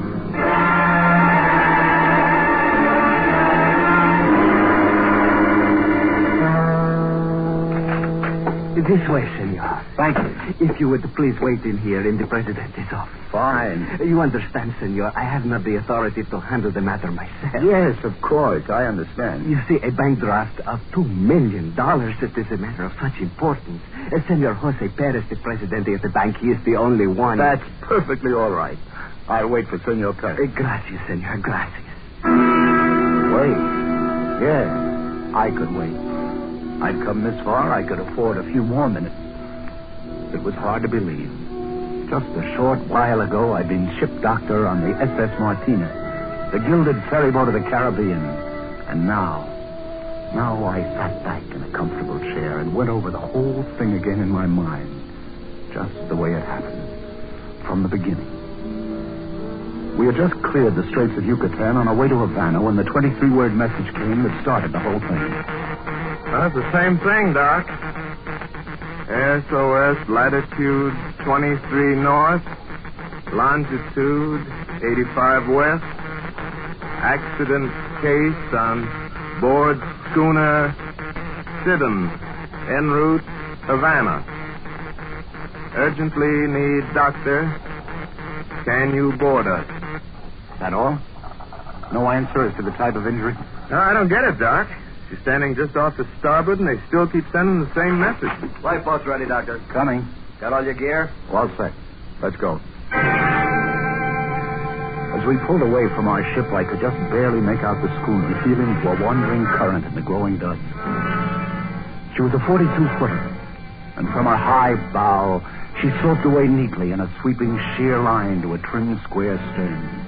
The Sidon. The name seemed to fit her. Aloof and aristocratic. As we pulled alongside, a huge, swarthy fellow helped me aboard. Watch your step. Easy. There you are. Yeah, thanks. Now, where's the patient? He's below. What'd you bring the stretcher for? Who are you? I'm the owner, Felix Rouge. You can't take him off this boat. He's too weak. I'll decide that. Come on, Olsen. Coming, Doc. We went below, and in the forward stateroom, I found my patient. An old man. And with him, a girl. Oh, Doctor, thank heaven you're here. He had an accident. He's terribly ill. I've been so worried. Bad shock. Pulse pretty slow. You're not going to take him away, are you? Away? No, kid. Easy now. Have you enough oil aboard to reach Havana if the wind doesn't hold? Yes, I think so. Okay. Olsen. Yeah, Doc? You go on back. This man is in no condition to be moved. What about you? I'll meet the ship in Havana. We ought to be there in some time tomorrow. Yeah, but the skipper... I'll take the responsibility. Okay, you're the doctor. All right, let's have a look here. Easy now. No, don't try to talk. How long has he been this way? 2 days. 2 days? Doctor, the wound. I'm afraid that... Yes, it's badly infected. Who did the surgery on him? Surgery? Who probed for the bullet? Bullet? There was no bullet. He was injured splicing a backstay with a marlin spike. He was what? You see, he was carrying the marlin spike in his hand when Felix had to come about it, threw him off balance, and he fell. I've dug out too many bullets not to recognize the kind of mess they make. It was a marlin spike. Yes? Well, you can yell marlin spike all the way to Havana, but it isn't going to change my report. Report? No bullet. Marlin spike. Marlin. Lie back. No, this won't hurt. What? Just a hypodermic. No, dope. I don't want to... But I've got to probe. You can't take it if you're conscious. No anesthetic. Only brandy. Doctor, give him the anesthetic. Oh, no. You'd like that, wouldn't you, Stephanie? You're out of your mind.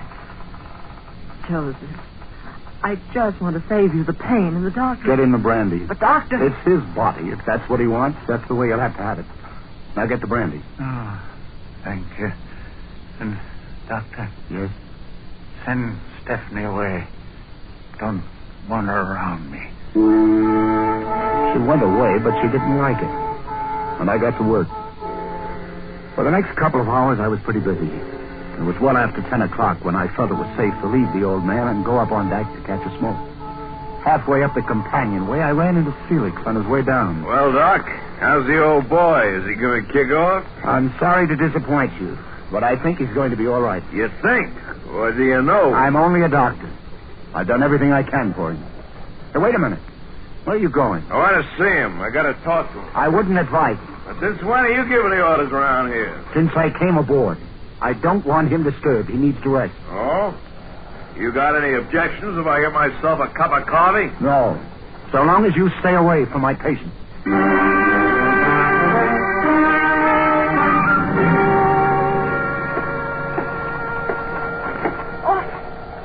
Oh, I didn't hear you come up. You handle the wheel like an old salt. Oh, I don't know much about it. I just do what Felix tells me. How's Joseph? You've been down there such a long time, I thought that maybe... That he died? That's a horrible thing to say. Of course not. Who is Joseph? Your husband? No, I'm his secretary. Oh. Then this is a business trip. In a way. Doctor, what are you getting at? Did you shoot him? Why would I shoot him and then call for a doctor out here in the middle of the ocean? I don't know. And after tomorrow, I won't care.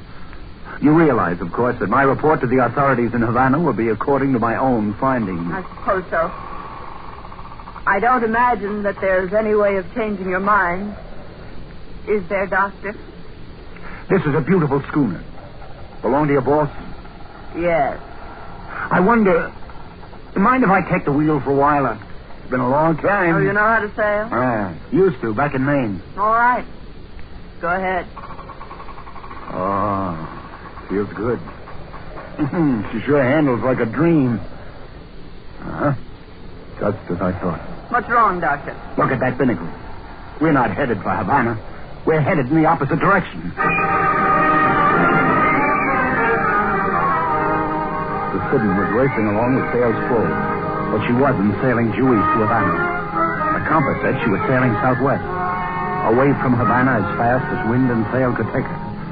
I laid her on the starboard tack and started to bring her about. The sails bellied out, catching the wind as it shifted across the bow. And then, as they started to fill away, the mainmast boom swung over. Just as I ducked to avoid it, a shot went out. I put up my hand to steady myself against the main boom, and there in the wood, like where my head would have been if I hadn't ducked, was the bullet. Across the deck, silhouetted in the light the companionway, stood Felix, polishing his gun with a handkerchief. You shouldn't pack, Doctor, when a man's cleaning his gun. Cleaning your gun in the dark in the middle of the night? Yeah, I suppose it is dangerous. I see you don't like our course. I was under the impression this craft was bound for Havana. That's right, Doc, we are. Then why are we sailing southwest? Southwest? Well, that's a woman for you. You can't trust her behind the wheel of a car, and no better behind the wheel of a boat. Oh, no, Felix. You don't blame me for that. I don't know a thing about it, of course. I did what you told me. Now, why didn't you do it right? If I'm so incompetent, maybe you'd better handle it yourself. Maybe I will. I didn't know what this game was. The lie, marlin spike, nocturnal gun cleaning, change of course. But one thing was certain. I intended to get to Havana if it was the last thing I ever did. And to make sure it wasn't the last thing, this was one night I wouldn't sleep. I went down to the old man's stateroom where I'd left my bag to get some Benzedrine. While I was there, I checked on him. He was sleeping quietly. He wouldn't need me. I opened the bag, took the tablets, and suddenly my hand stopped in midair. My hypodermic needle, loaded with the anesthetic that Joseph had refused, was gone.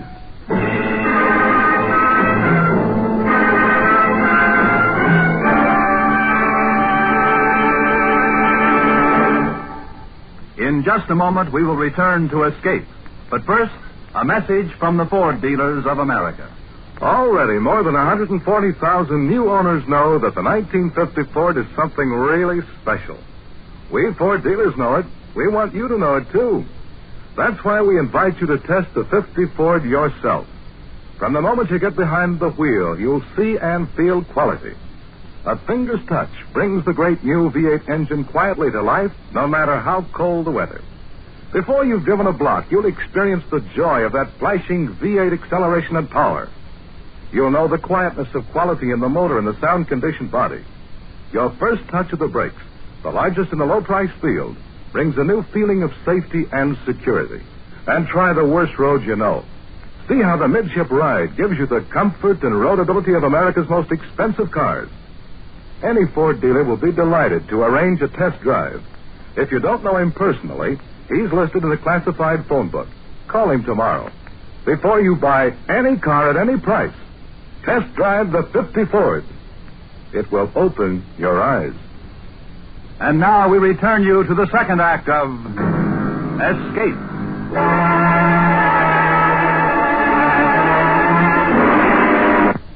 Can't you sleep? Are you still worried about the course? See, we're sailing due east. Very commendable. Mind if I take the wheel a while? No, I don't mind at all. Keep her due east, Doc. I want to get to Havana. I watched his truculent board back as he moved across the deck and disappeared below. The moon was as bright as day and as reassuring. And then the sails swung out, covering it, throwing the deck into blackness. That's why I didn't realize at first anyone was approaching until I saw the glow of the cigarette. I tensed myself. My hand clutched at something in the cockpit. It was a wrench. The cigarette moved closer. I waited. The sail bellowed back, and I saw her, full in the moonlight. I have to talk to you. Go ahead. Talk. I'm afraid I haven't been very honest with you. I'm afraid you haven't. I lied to you, and I realize now how foolish it was, but... Doctor, I'm afraid of Felix. Are you trying to tell me it was Felix who shot the old man? Yes, and he made me lie about it. Like you lied about the cord. You'll never get to Havana. He's letting you think that you're going there now, but he'll figure out something. I'm sure he will. If that target practice a few moments ago was any sample. Oh, he wasn't trying to kill you. Felix wouldn't kill you now, not as long as Joseph needs you. I mean... Well, you're not making sense again. Felix wants me to keep Joseph alive, and yet Felix shot Joseph? It was just a fit of anger, an argument.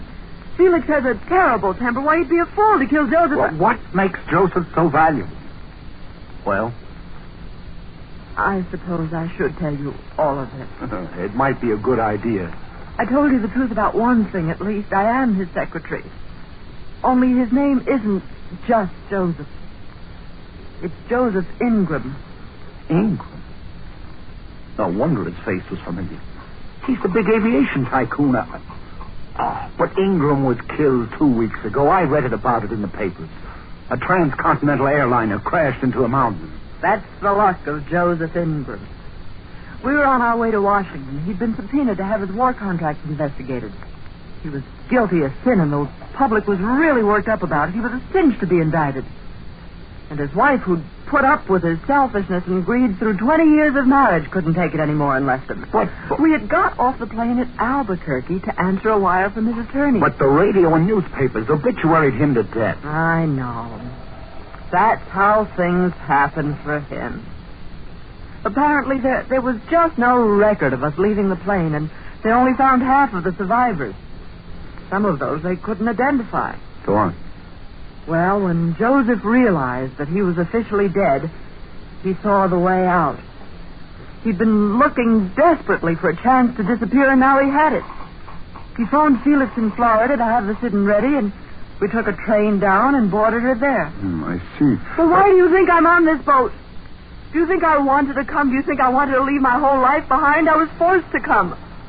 I was the only one who knew that Joseph was still alive. And now you know. What about Felix? Felix is Joseph's handyman, so to speak, and Joseph owns Felix, body and soul, just like he owns everyone who works for him. And you? I saw a chance to go further with Joseph than with any other man. Then maybe the needle isn't meant for Joseph. Needle? What needle? A hypodermic needle loaded with anesthetic. It's missing from my bag. And it looks now like it's meant for you. Oh, no. Oh, no, he can't. He wouldn't. I'm afraid we'll have to be more realistic. We? If you'll forgive the pun. I'm afraid we're both in the same boat. There was desperation in her face. I felt sorry for her. She was in this mess up to her neck and she was afraid. And yet it was good having her beside me there in the cockpit. It was pleasant to be with her. Just the two of us. The moon and the sea. Well, anyway, the hypodermic needle was the farthest thing from my mind when I took her in my arms. And then it happened. I felt the sting of it pierce my flesh. Oh, the needle you... What are you talking about? The needle you stuck me with. Needle? Oh, I'm sorry. It was just my brooch. It's always coming out. Brooch? Oh. Oh, I thought that... Oh, silly. Here. Fasten it for me, will you, please? Yes, of course.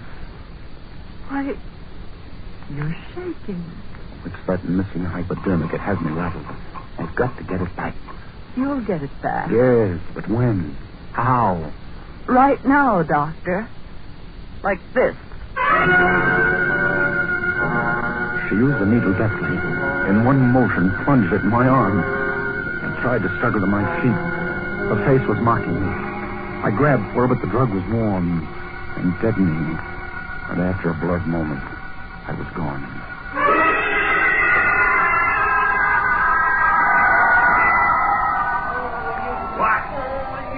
I could hear them from a long ways off. They came through slowly, then I lay there listening. I only did what you told me. You're the one who bungled it. It's a good thing They were both standing over me, working on me, doing everything they could to bring me trouble to through. use that needle. Now you've spoiled everything.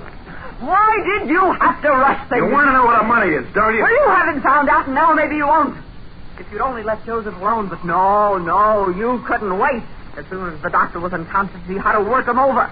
If Joseph dies now, we'll never find out where he hid it. It's on this boat, I know that. Oh, you And I didn't know. hurt him, I just pushed him around a little. Oh, that stupid temper of yours, that awful impatience.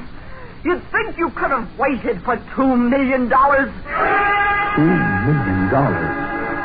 Now it began to make some sense. Now everything made sense. As long as Joseph needed a doctor and wouldn't tell where the money was, we both lived.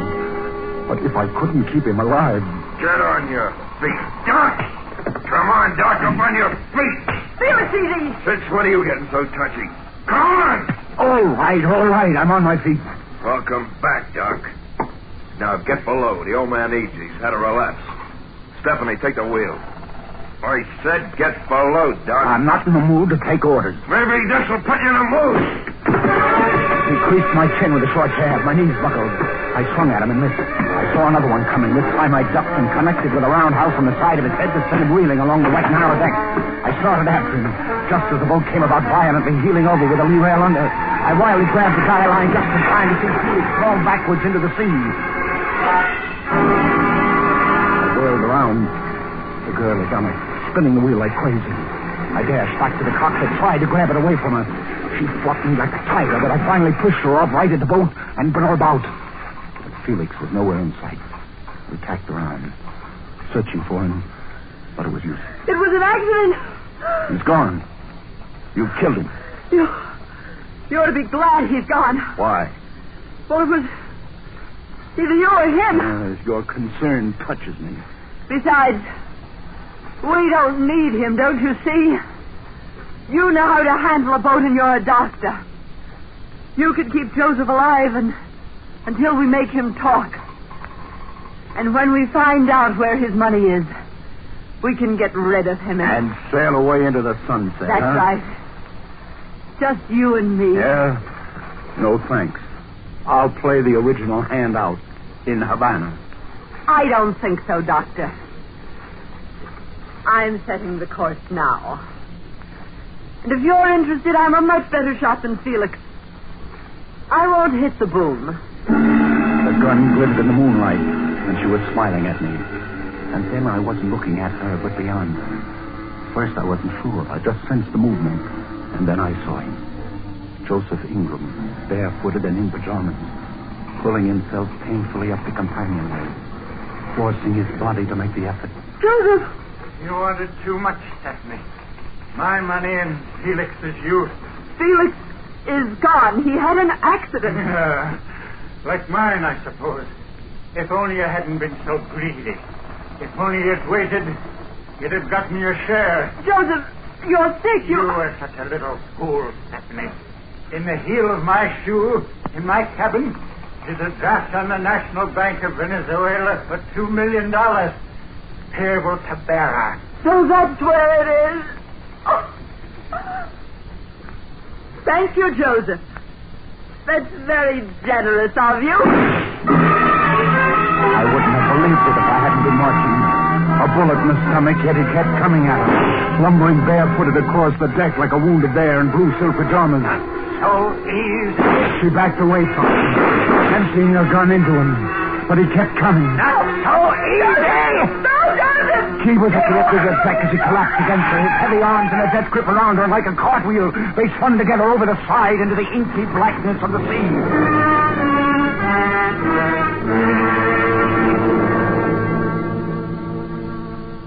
$2 million in the heel of a shoe. It was in the heel of the shoe, all right. I went below and found it. Just a piece of paper that 3 people had died over. $2 million. Certified backwards and forwards. Payable to bearer. In just a few hours, it would be daylight. I could be in Havana by noon. Back to the Martina. Back to the dispensary. Back to the endless round of seasick pills, hangover remedies, and... when I'm lucky, maybe a sprained ankle. Or Venezuela. The choice was simple. There was no risk at all. It was a cinch. It was a sure thing. It was payable to bearer.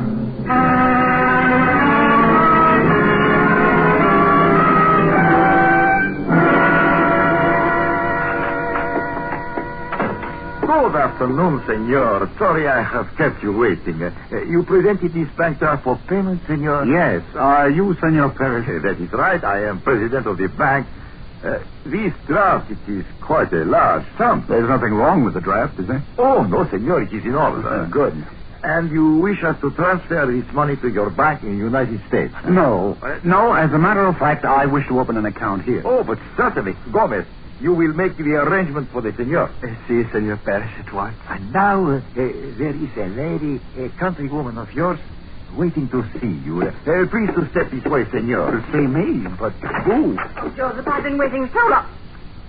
Senor Perez, is this the man who presented the draft for payment? Si, senora. But he isn't. And what has happened to Joseph? Who? Joseph Ingram, of course. Senor Perez, who is this man? Senora... I heard the citizen had come in this morning with only one person aboard, so I rushed right here to the bank. But you've cashed the draft. What have you done? Killed Joseph for it? Look, madam, I don't know what you're talking about. Just who are you, anyway? I'm Joseph Ingram's wife. Mrs. Ingram? Oh, well, then surely you know. He died in that plane crash back in the States. He didn't, and you know it. Joseph wasn't on that plane. He boarded the Sydney in Florida. Now, look, madam, all the newspapers... Joseph and I planned the whole thing. Those highly publicized statements about our divorce were just a cover-up, so nobody would watch or care where I went. He phoned me from Albuquerque when the plane crashed that he'd meet me here with a certified draft. He was to meet you here. And I know he would have, if he was still alive. Senor Perez, will you call the police? I accuse this man of murdering my husband. Si, senora, if you Call wish... him at once. He must not get away. I will ring for the guard, senora. Now, just a minute. I didn't kill him. She killed him. She? Stephanie, his secretary. And where is she? She's dead. He killed her. Oh, this doesn't make any sense. Then where is Felix LaRue? You see, Felix, he was killed when he... Yes? You see, it was... That is the guard, senor, waiting outside the door. Under these circumstances, Venezuelan law requires me to hold up payment on the draft pending investigation. And, senor, it is my duty to turn you over to the police. Now, look, those people, I had nothing to do with their murders. Have you any proof, senor? Have you any witnesses? They were staring at me. They didn't believe me. Of course. No one would ever believe me. And it had looked like such a sure thing. I was trapped on a charge of triple murder. Not $2 million, but triple murder payable to bearer.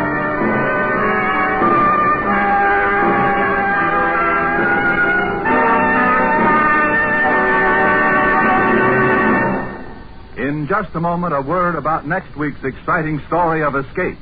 But first, a message from your local Ford dealer. More than 140,000 delighted motorists are already driving the new 50 Ford. Here is what J.B. Spurlock, a salesman, says about his 50 Ford. Anyone who's on the road as much as I am will sure appreciate the relaxing ride of the 50 Ford. You just take the wheel and sail away for hundreds of miles, and you end up almost as fresh as you were when you started. It's not just the comfortable seats alone that are relaxing. It's the quietness of the Ford engine and the fine riding qualities, too. Actually, it feels and holds the road like a much higher-priced car. I wouldn't trade my 50 Ford for anything anywhere near its price class. We Ford dealers hear comments like that every day. But you don't have to take anyone's word for it. Just test drive the 50 Ford yourself. Look up your nearest Ford dealer in the classified phone directory. Or perhaps you know him personally. He'll gladly arrange a test drive in the 50 Ford.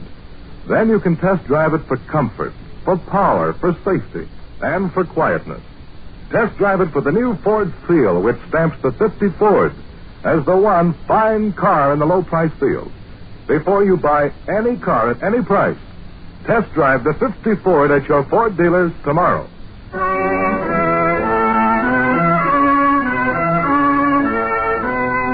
Escape is produced and directed by William N. Robeson.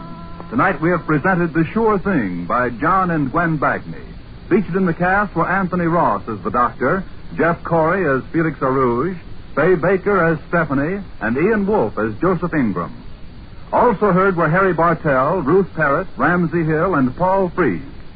Special music was arranged and conducted by Del Castillo. Next week... You are trapped with a lovely but dangerous woman on your own island of paradise. Trapped by overpowering greed for a huge buried treasure.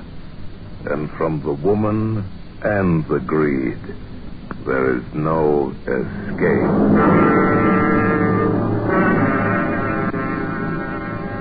Next week, we escape with John and Gwen Bagney's exciting tale of a lost paradise. Treasure Incorporated.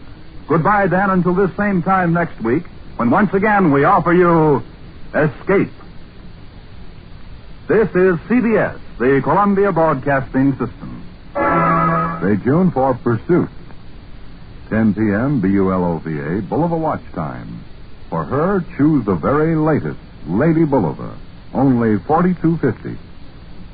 General Omar N. Bradley, chairman of the Joint Chiefs of Staff, and Harvard University President Dr. James B. Conant discuss a vital educational issue just 30 minutes from now. WCBS AM and FM. Tired of the everyday routine? Ever dream of a life of romantic adventure? Want to get away from it all? We offer you Escape. Escape. Designed to free you from the four walls of today for a half hour of high adventure. Tonight, we escape to a lush tropical island in the Caribbean. A paradise lost through the overpowering greed of a lovely woman and a dangerous man, as John and Gwen Bagney tell it in their exciting tale, Treasure Incorporated.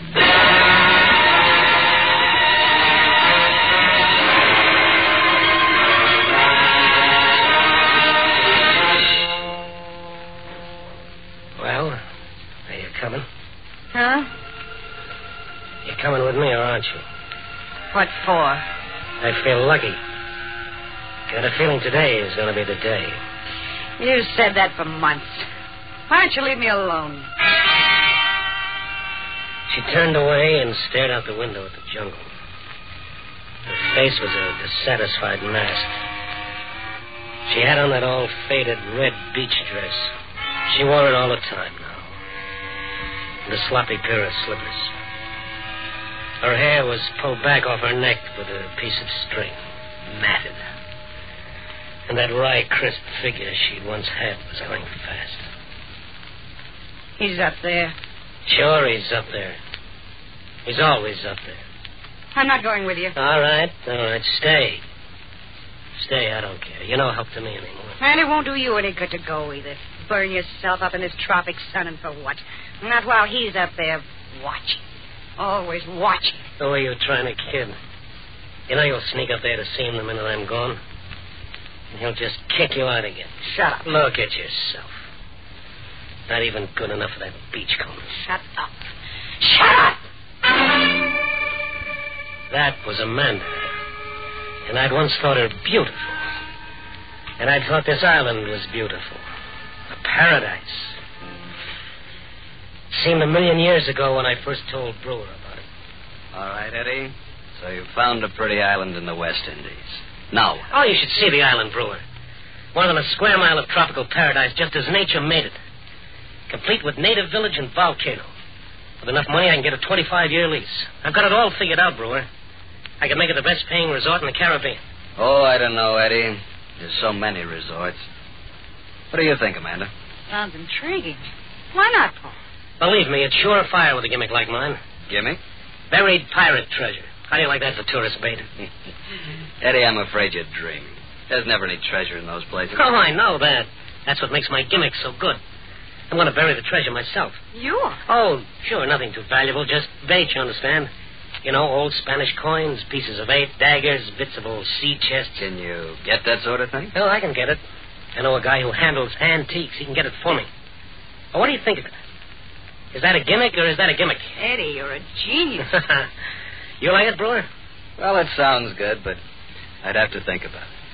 How about a drink? Okay. I'll fix this one. Scotch all right? Oh, yeah, it's fine. Think you'll go for it, Amanda? He'll go for it. You sure? You didn't sound so positive. Relax, Eddie. Don't worry so much. I'll get your island for you. Not for me, baby. For us. Eddie, take it easy. Remember, I still belong to Brewer.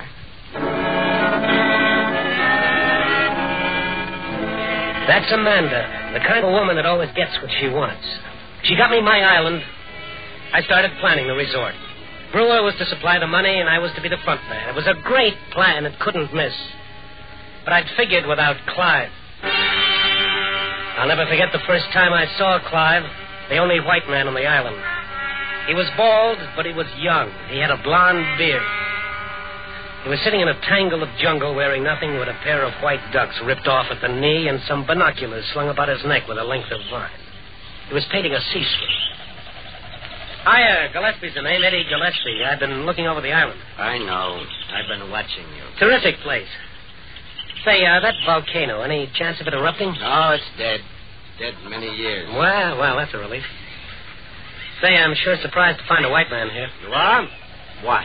Well, so far away from civilization, nothing to do. And then what are you doing here? Me? You know what I'm going to do? I'm going to put this island on the map. Really? Yep. See that beat-up building down there by the beach? That once was a fine old plantation house. Yeah. Well, I'm going to turn it into a swanky hotel. Hotel? Sure, perfect spot for it with all those palm trees around it. And a golf course sweeping up over that hill. Of course, we'll have to clean all those dirty vines out. That dock is a pretty sick-looking thing, but the harbors are natural.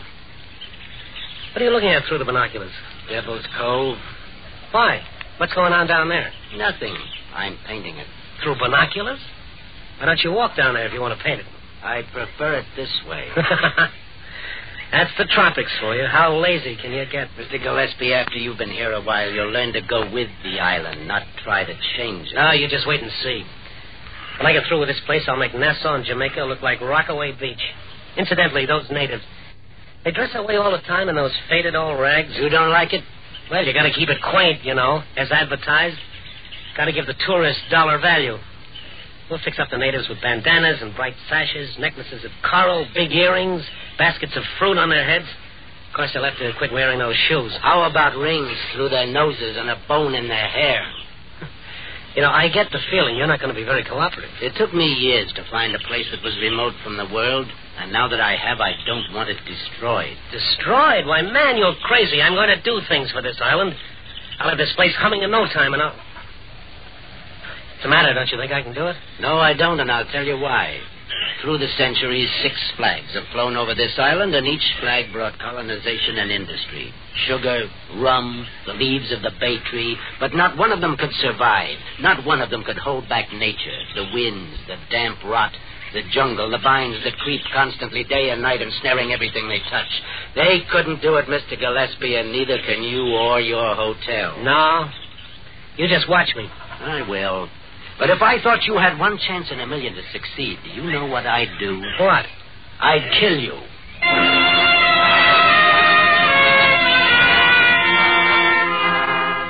In the beginning, he stayed up on top of that hill of his like he owned the world. He ignored me completely until my tractors and bulldozers went to work. Then he began to come down more and more. I never heard him coming, and yet he always seemed to be around. And as I ran into trouble... wind, rain, rot, rats. I had to fight them all. It seemed to amuse him to watch me. Is your paradise fighting your back, Mr. Gillespie? Why don't you go up on your hill and stay there? What a beautiful swimming pool. A symbol of civilization. Do you expect it to last? Why, of course it'll last. Why don't you leave me alone? Be careful. It's bad to lose one's temper. The heat, you know. Yes, heat. Always heat. But I wouldn't give in to it. I drove myself. I drove everybody who worked for me. Come on, boys. We got 2 more hours of daylight. Get those vines out. They do grow, don't they? What do you want? I like to watch you fight them. It's such a useless task. They'll grow over you in the end, you know. Yeah? Well, I'll civilize this island. I'll show you.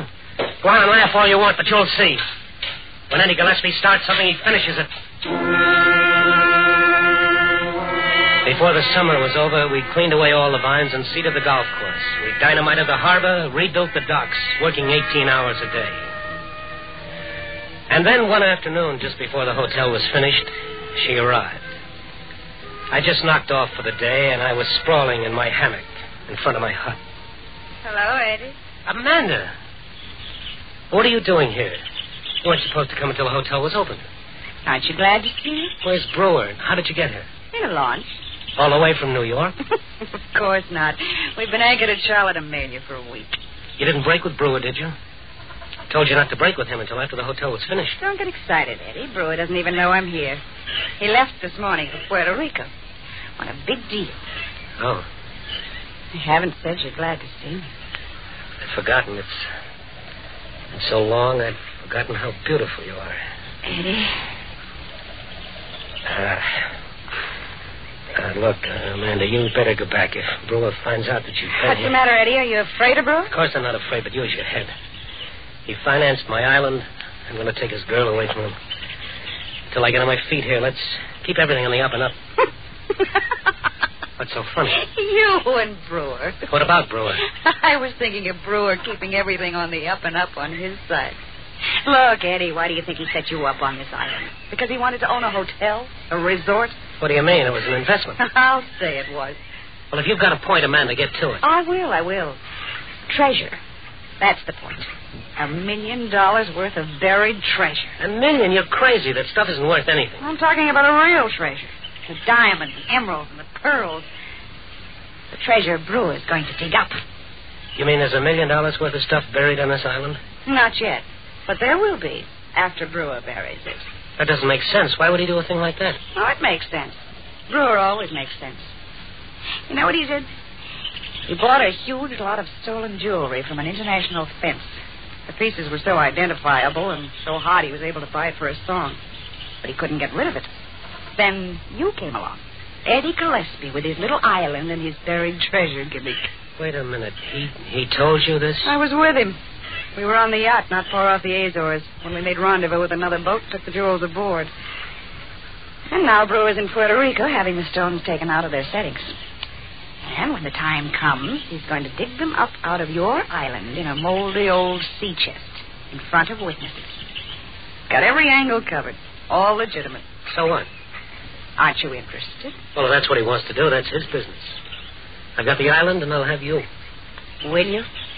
Amanda, what's the matter with you? What's eating you? $1 million. I want it, Eddie. If you really want me to break with Brewer, you'll get it. What kind of talk is that? I thought you loved me. I do, Eddie. That's the point. I want us to have the money. But we'll have each other. That's not enough, Eddie. I want that $1 million. I got a good mind that... What, Eddie? Someone in the brush. Who's that? Who is it? Good evening. Clive, what are you doing here? You're always sneaking around. You're getting angry again. Get out of here. What are you laughing at? I was just thinking how much trouble can be caused by $1 million.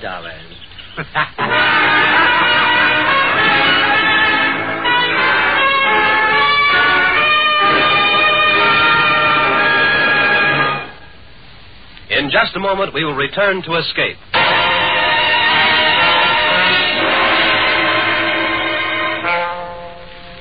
She went back, and I was left to finish the hotel.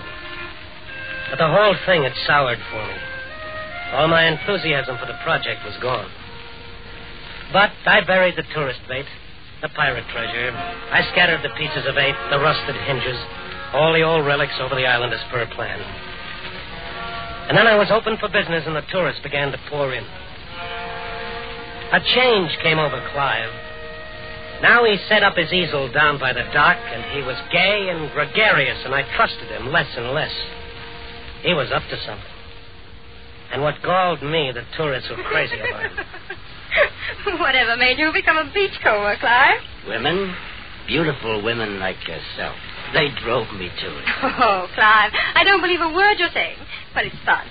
Where did you get him, Mr. Gillespie? It's priceless. Clive, why... I came with the island. Standard equipment along with the volcano and the treasure. Is there really treasure on the island? Well, you found a piece of an old saber yesterday, didn't you? Yes, and my husband found a golden sovereign, but I mean real treasure. Chests full of gold. Look for it, Mrs. Chapman. Every cove, every bay. It could be anywhere. On the mountain, in the jungle.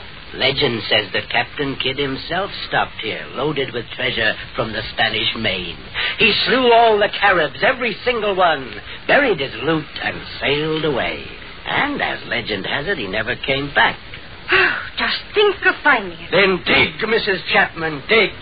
Take one of our donkeys and a pick and shovel and go out on the trail. Oh, I will. I'm going again this morning. Mr. Gillespie, I'm simply mad about your island. Thank you. Darling. Oh, there's my husband. Here I am, Fred. Come along, dear. See you boys later. Aren't you overdoing it? I'm just being helpful, adding local color. All that stuff about a legend. You didn't talk that way when I first came here. Things are different now. By the way, when is your pirate coming? Pirate? Brewer, I think you called him. It was 2 days later that Brewer and Amanda arrived. I was on the veranda watching as the seaplane settled on the water. I watched them walk up to the hotel. Oh, yes. Clive was on the dock painting. He watched them, too. Hello, Eddie. Hello, Eddie. Hi. Good to see you, Eddie. You've done a great job with the hotel. Paradise. That's the name for it, all right. It's the best investment I ever made, Eddie. Why, I even read about your island in the New York papers. You got a big spread about tourists finding old pieces of 8 in an old sea chest. Now, it was positive inspiration, Eddie. Wasn't it? What's the matter? Don't you feel well? You look tired. You've been working too hard. Come on up to the room. We'll have a drink. He was so charming and so relaxed, I began to wonder if Amanda had told me the truth. For the next week or so, I watched him all the time. But he was just a guy on vacation having a whale of a good time.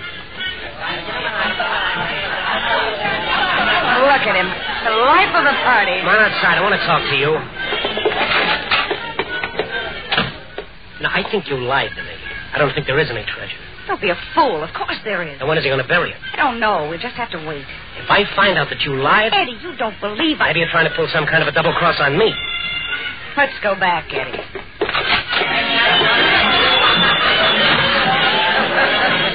Well, This is the hard way to get exercise. I think you sound beautiful. Well, if you want exercise, why don't you come out and dig with us, Brewer? I will one of these days. Oh, that's what you've been saying all week. Look at my waistline. I've taken off an inch. Why don't you come tomorrow, Mr. Brewer? It's lots of fun. I like to sleep in the morning. Oh, come on. Sure. Come on. Be a sport. Okay. I'll dig with you tomorrow morning. Who knows? I might be lucky. Tomorrow morning? Eddie, that means he'll have to bury you tonight. Yeah. You'll have to watch him. Don't let him out of your sight. I waited outside until every window was dark, until the hotel was quiet. I waited and waited, but he didn't come. And still I waited until... Still up, Eddie? Clive! You might as well get your sleep. He isn't going to bury the treasure tonight. What do you mean? How do you know? Because he's already buried it. Well, you're crazy. He couldn't have. I've watched him constantly. Apparently not close enough. What about the hour just before dinner when you and the girl were on the other side of the volcano? Where did he bury it? Tell me. In Devil's Cove. Devil's Cove? Oh, there's no point in your going there now. You don't think I'd leave it there, do you? I dug it up. I know I couldn't trust you. All that talk about getting away from civilization, you know better than anybody else. Oh, I'm not going to keep the jewels. What would I do with money? Yeah? And where are they? I buried them again. You what? You ought to thank me. I'm making an honest man out of you, Eddie. You advertised buried treasure on your island. Well, now you have it. Like you said, gotta give the tourists dollar value. Why? Just think, tomorrow or the day after, or next month, one of your tourists will dig it up, as advertised. Clive, look, don't do this to me. If you don't want the jewels, just tell me where they are. I'll give you anything, only just tell me. And miss all the fun? Oh, no.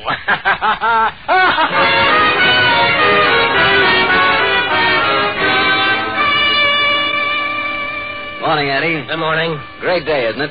You coming out to diggings with us? No, Brewer, I've got some work to do here. Say, you look tired, Eddie. You work too hard. You ought to take it easy. Have some fun, relax. Relax? I wondered how relaxed he'd be when all he dug up was dirt. I watched him go off down the trail with the other guests. I tried to concentrate on my work. The hotel was quiet. Everyone was at the diggings, but I couldn't think. I was checking supplies in the wine cellar when Amanda came back. You should have been there, Eddie. Oh, you should have seen his face when he found it was gone. Where'd you put it, Eddie? I haven't got it. Of course you have. I told you I don't have it. What are you trying to do? Double-cross me? Brewer! Paul, I'll take care of you later, Amanda. But, Paul, he forced me to tell him. She's lying. All right, Eddie. Where is it? I don't know. Come on, Eddie, talk. I haven't got it, I tell you. Clive took it. Clive, who's that? Clive, the beachcomber. He saw you bury it, he dug it up and buried it again. Nobody saw me bury it except maybe you. Wait a minute, will you? I tell you, it's true. Look. Where'd you put it? Look. No use. I haven't got it. You'll tell me the truth if I have to beat you. Amanda. I had to do it. He killed it. Don't worry, everyone's at the diggings. No one could have heard it. Oh, Eddie, your face. What'll we do with him? Oh, when everyone's asleep, we'll get rid of him. I'm glad I killed him, Eddie. Now it all belongs to us. I haven't got it. You mean you were telling the truth about that beachcomber? Yeah, he moved it. He buried it some other place. Because he wants one of the tourists to find it. It's part of his plan to get even with me. We can't let anyone else find it, Eddie. We've got to do something. Oh, my head. Eddie, listen to me. We've got to get rid of the tourists. Yeah. Got to get rid of them. Every one of them.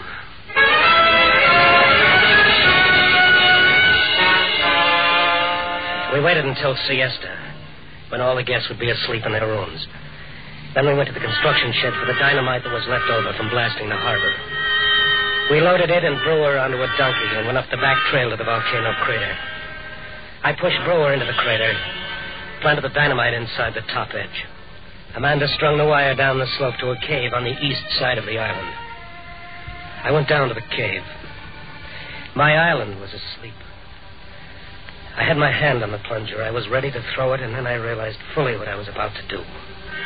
With one gesture, I'd be destroying everything I'd worked so hard for. Eddie, what's the matter? I can't do it. Give it to me. No, Amanda, no.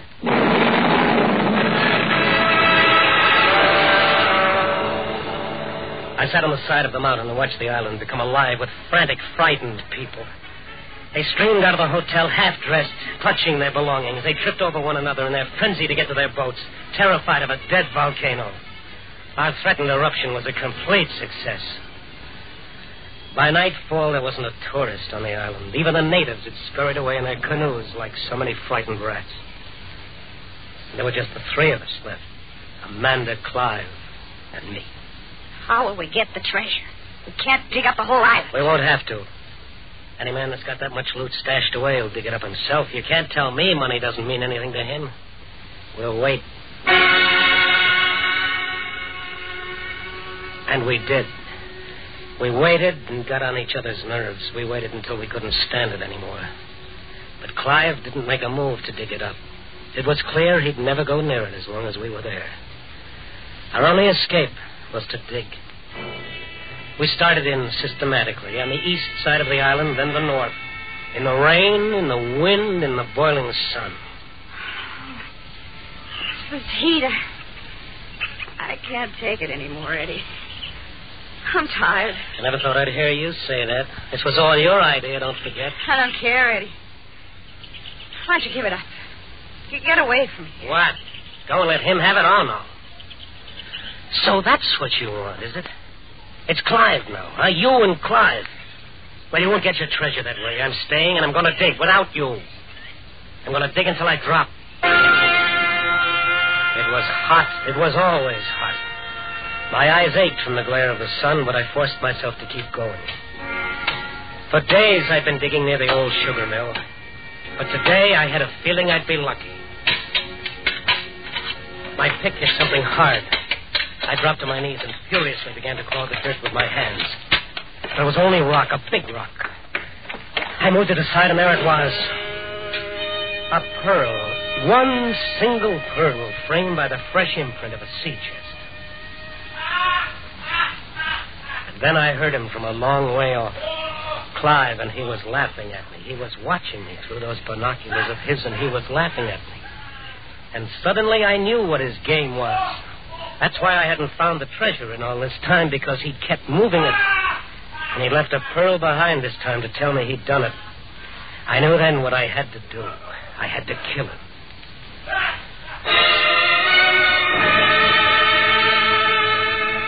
I went up the hill by the back trail. And just at the top, I stopped and took a firmer grip on my pick. Clive's back was to me. He was sitting exactly the way he had been the first time I saw him, in a tangle of vines painting through binoculars. I crept up to him. I raised my pick and brought it down with all my strength. But it was too late. He'd sensed me and ducked the blow. The pick had ripped through the canvas.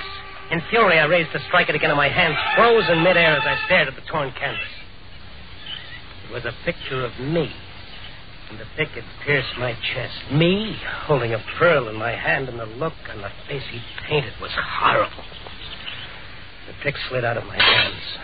Here's your pick, Eddie. Take it. You'll need it. Take it, Eddie, and dig.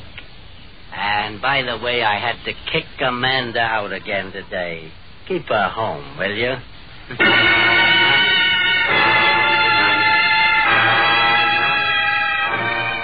That was months ago. How many months? I've lost count. The jungle has claimed the island again, just like he said it would. The damp rock, the hurricanes, the vines.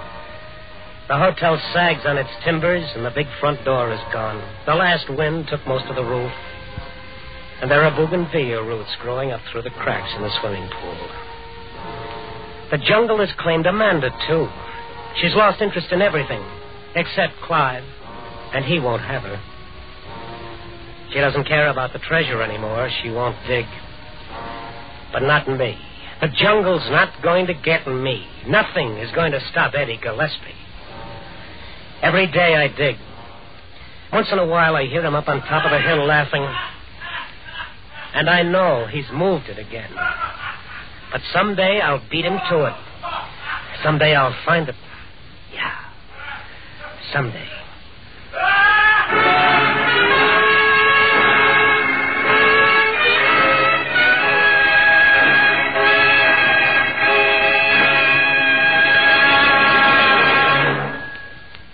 Escape is produced and directed by William N. Robeson. Tonight we have presented Treasure Incorporated by John and Gwen Bagney. Featured in the cast were Frank Lovejoy as Eddie, John Hoyt as Clive, Mary Lansing as Amanda, and Harry Bartell as Brewer. Also heard were Eileen Prince and Paul Frees. Special music was arranged and conducted by Del Castillo. Next week. You are sitting in a cheerless gray cell, staring at the rain through the small barred window above your head, and struggling desperately to keep your sanity. For in 12 hours, you must die or escape. Next week, we escape with James Poe's seething tale of blasphemous terror and violent death, present tense, starring Vincent Price. Goodbye, then, until this same time next week, when once again we offer you Escape.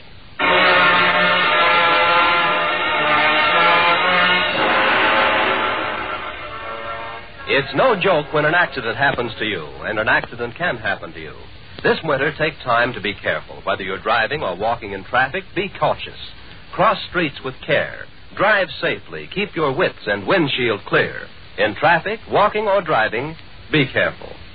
Be sure to join us at this same time next week when we offer you Escape, starring Vincent Price. And now stay tuned for Pursuit, which follows immediately over most of these same CBS stations. Tired of the everyday routine? Ever dream of a life of romantic adventure? Want to get away from it all? We offer you Escape. Escape, designed to free you from the four walls of today for a half hour of high adventure. Tonight, we escape into the mind of a man who has been sentenced to die. A man who attempts to refuse the bitter fate society has imposed upon him, as James Poe tells it in his seething tale of violent death, present tense, starring Vincent Price.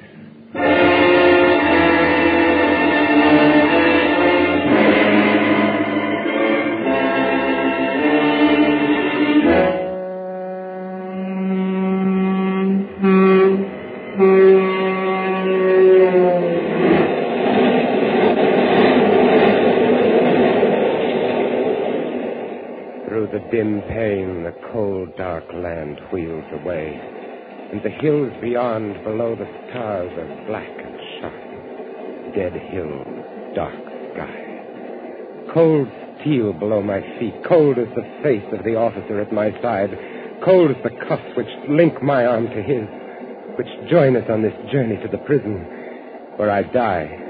Want a cigarette? No. Go on, take one. No, I don't use them. Oh. Has this happened to you before?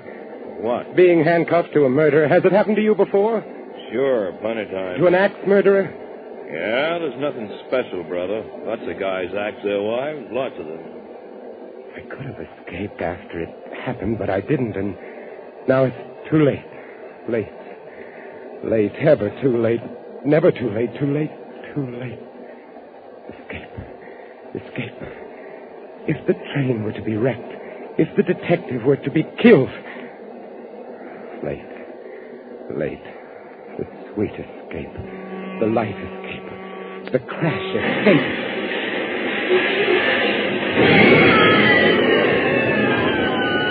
No! Oh, no! The darkness. Where am I? The cars must have gone down the gully.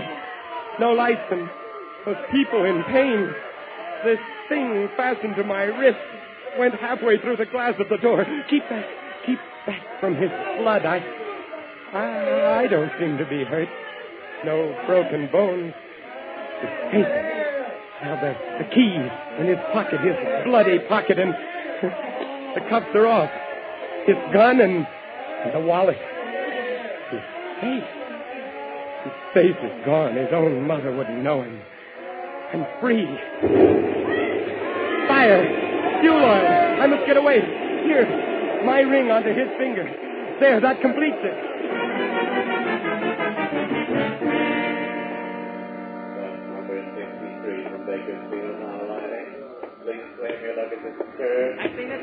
Yes. Up Beverly Glen, about sunset. I'll show you where. Gotcha. We Heard about the big train wreck? Yes. Understand almost 100 were killed.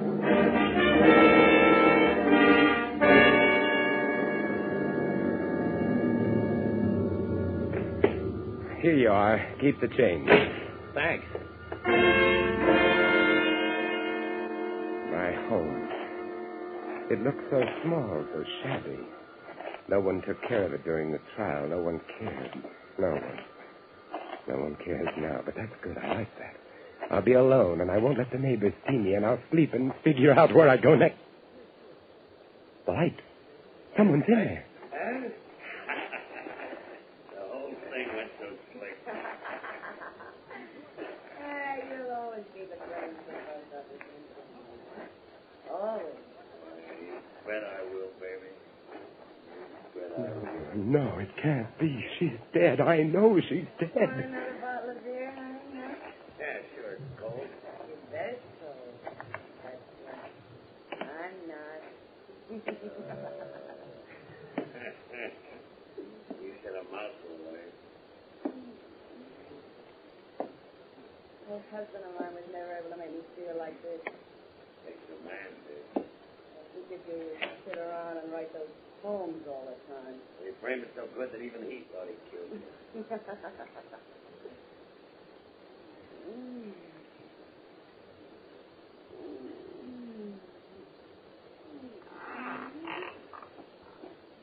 What was that? Mike. You're funny, you know that? You're real funny. Open the kitchen door so quietly and walk softly. Here on the wall by the stove, the cleaver. Honest, I see something. Nervous, baby. Relax just a little bit. I see them now. It is she. How did they do it? How did they trick me into imagining the murder? I am innocent.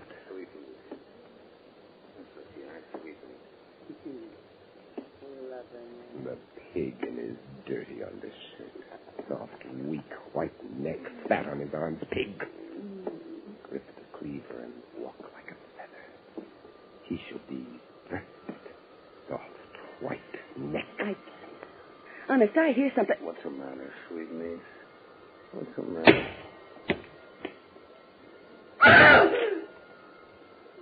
You killed him! Yes. And now you. No! I was innocent. And I thought myself guilty, and now I am truly guilty, and never in my life have I felt so innocent.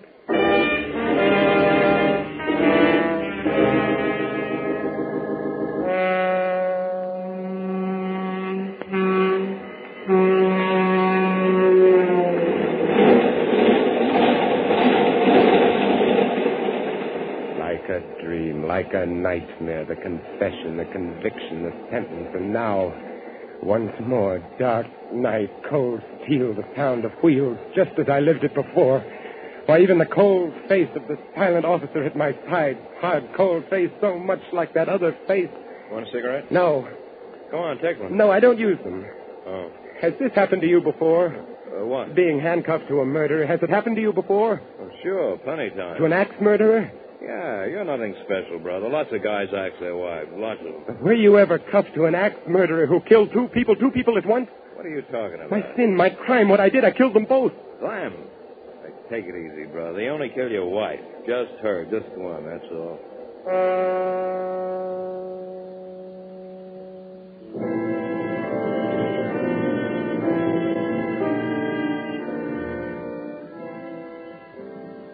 It has been raining for some days now. And beyond the barred window, the leaden sky bleeds sorrow on the barren land. The lonely land, the land beyond the prison wall. The sky was blue when first I came here, blue, so blue. And now it has become as the walls of my cell, of all our cells. Dark, cheerless cells, these lifeless cells, these cells of men who wait to die. That wet sky, gray sky, cheerless sky. But it is beautiful. I have 12 hours left of life, 12 hours left to live. Beautiful sky, beautiful, beautiful, wet and fresh and alive. Oh, rather would I spend eternity at a well's bottom with but one patch of that to gaze upon. Then leave this life. Then leave this earth. Then leave this sky. But leave it I must. The guard told me no man has ever escaped San Quentin's death row. Blocks and bars, guards and guns lie between me and the world beyond. No escape, not from here. But wouldn't it be nobler to gamble my life in bold attempts and lay it down in reckless resignation, eh? Oh, now to get out of this super-guarded area. Oh, guard! Guard! Hey, cut it out. What's wrong? What's the matter with you? My gut, here, it's killing me. Your gut, huh? I'll call a medic. Now, as I press you, tell me where it hurts. Everywhere, all over down here. There! Oh, don't touch that place again. Call the ambulance. Right. This man's got appendicitis.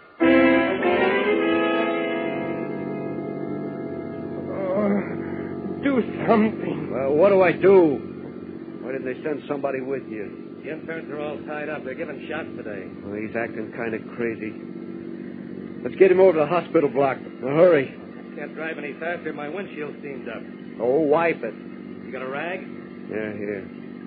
You could use my handkerchief. Okay, pal. Give him the handkerchief. Oh, my gun! What the... Keep right on driving through the gate, or the top of your head comes off. You won't get away with this? I will. I'm betting my life that I will. How far back is the prison? About 15 miles. At least that. Okay, pull over. I'm taking her from here. And you too. I want your money, your clothes. And then you can walk back and explain about me. Explain about him?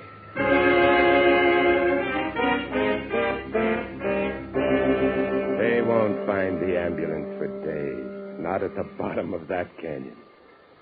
Now I cross the border on foot and into Mexico.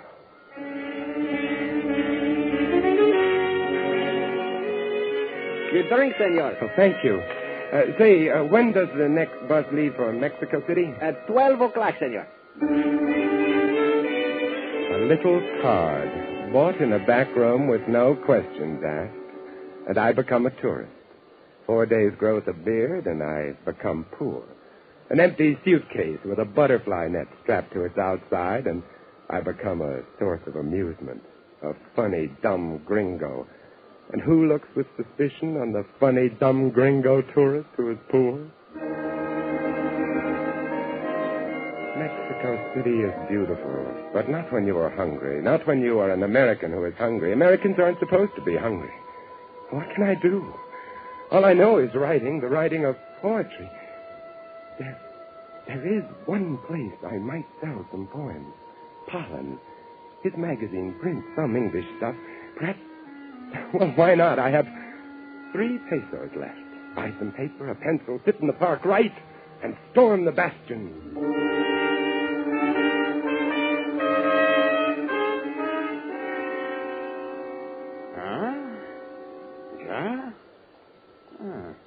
Ja?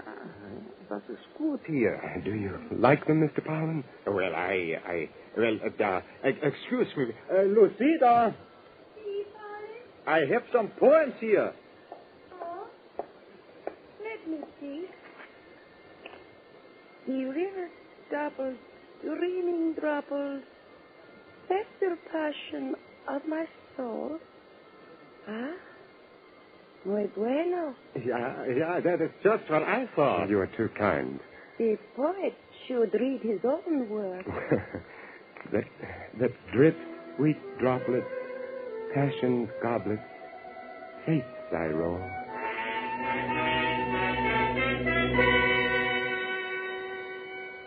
Lucida likes your stuff. A rare woman. And I like what Lucida likes. Aha.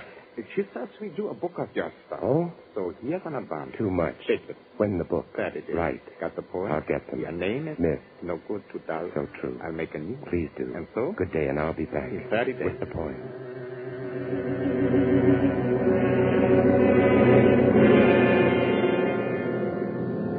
America. Miles below. brown mountains, the desert yellow and red. My home, my native land. My advance money went for new clothing and a round-trip plane ticket to Los Angeles and my new lease on life. In a small file under the eaves of the little house in Beverly Glen, there are poems, more than 1,000 of them, poems which no one has ever seen, poems written in the evenings after work, on Sundays. And now, with the beard and the hat and the glasses, no one will recognize me. A cane. I ought to carry a cane, too. Get the poem. Does someone live there in the house? Has someone bought it? No matter. Get the poems, and then get back to Mexico City.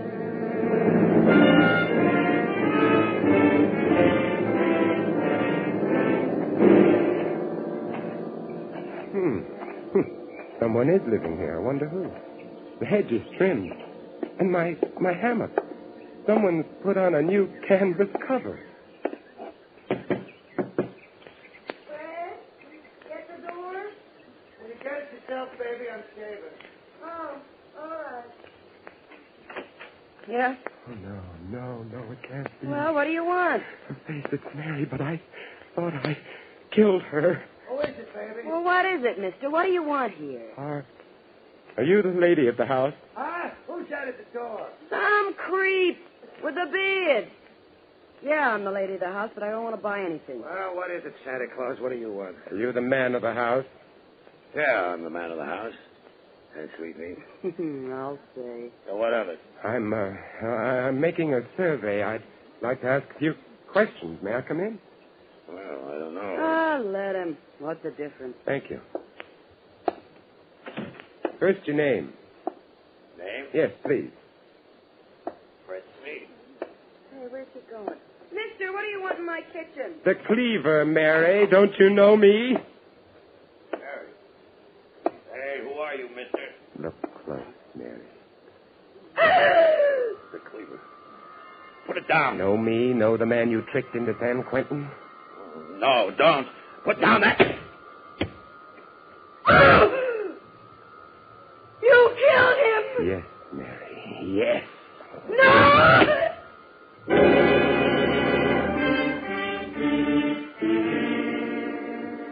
Confession, conviction, sentence, transportation, and... again, the death cell as before. But when I came here, they promised I could keep the beard. And it's gone. Gone. I can't remember when. What's that? Who's coming in?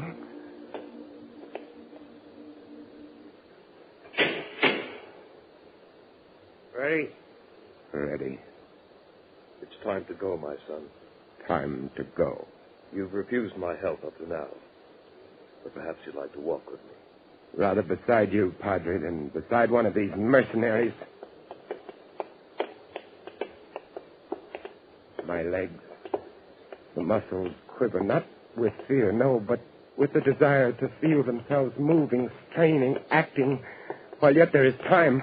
I'm not afraid, but this body, I hate the thought of its being killed by these men. My beautiful body, soon it will be dead, cold, rotting, dead. It will rot. No, they must not do this to me. You must be brave, my son. My body. Years I spent with the great corporeal master, the yogi, learning my bodily purpose, my bodily care, the use of willpower to control my body. The yogi. My teacher, yes. I shall use yoga. Suspend my breathing and become invulnerable to their gas. Suspend my body functions to the point of death and fool their doctor, of course. Oh, yes, the greatest escape of them all, and this time I must succeed.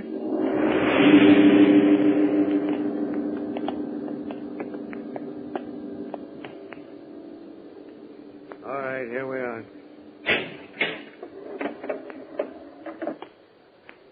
The room is so small. Somehow I had imagined it would be larger. And here is the chair. Yes, strap. Hood. All right, now just sit down. And over there, the glass. Take it easy. Small pane with the dark faces seen dimly through. The witnesses.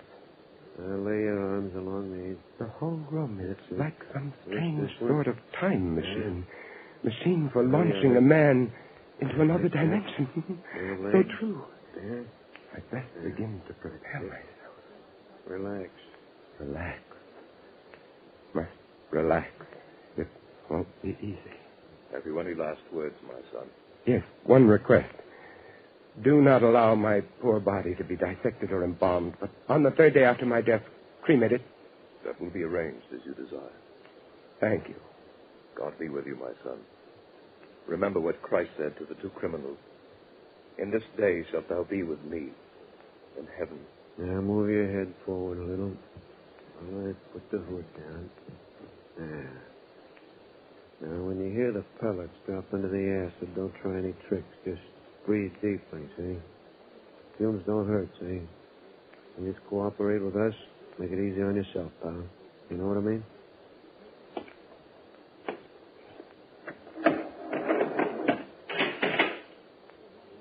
Dark here under the hood. Now, the last breath, as the yogi taught me. And the lungs hold it. Body limp, all muscles, tendons, joints. Relax, all slow the bloodstream, lock the breath. Hold.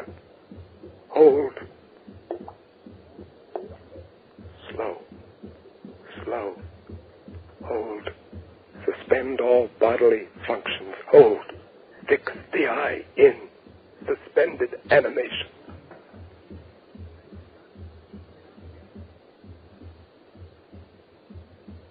Gently fix the mind on time. Ease the beating of my heart.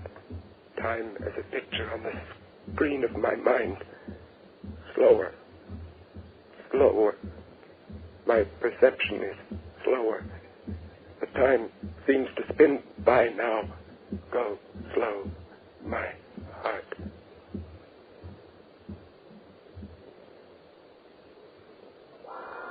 The ventilators go on, clearing the air of the poisonous fumes. Now the doctor will come with his stethoscope. I will my limbs to stiffness, my flesh to coldness. All right, it's clear, Doctor. You can go on in. Now, let's see now. Respiration ceased. Heart stopped. By the authority vested in me by the state of California, I pronounce this man dead. I will myself to consciousness in 6 hours' time. Where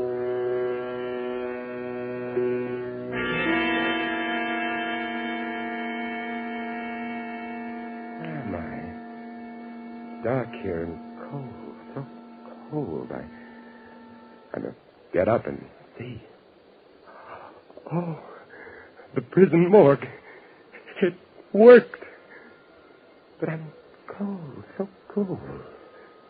What's this on my toe? A tag. Too dark to read it, but I know what it says. It has my name, prison number, time of execution, yes. And now to look around, because the next step must be played just right. And this should be it. A coffin crate ready for shipping. Some cadaver being returned to a sentimental family. Well, that ought to be just right.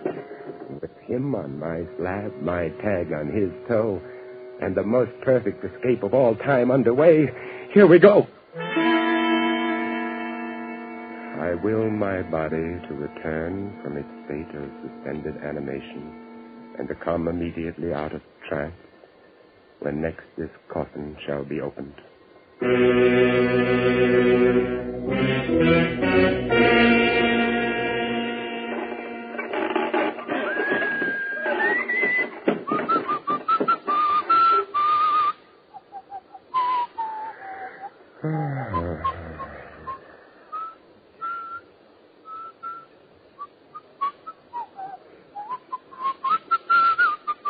Hello, old man.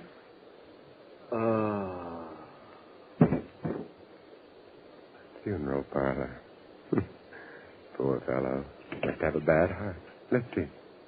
No, it's going. Well, let's hope he's out for a while. This must be the workroom. Light hanging over the work table, and there, a locker. Oh, with a suit.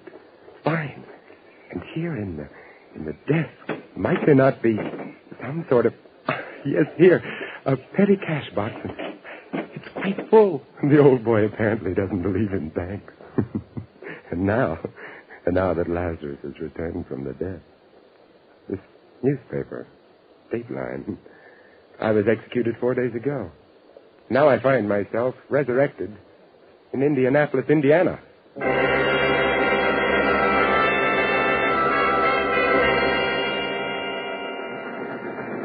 Los Angeles, California. This is Los Angeles. You can claim your baggage in the station or on the platform.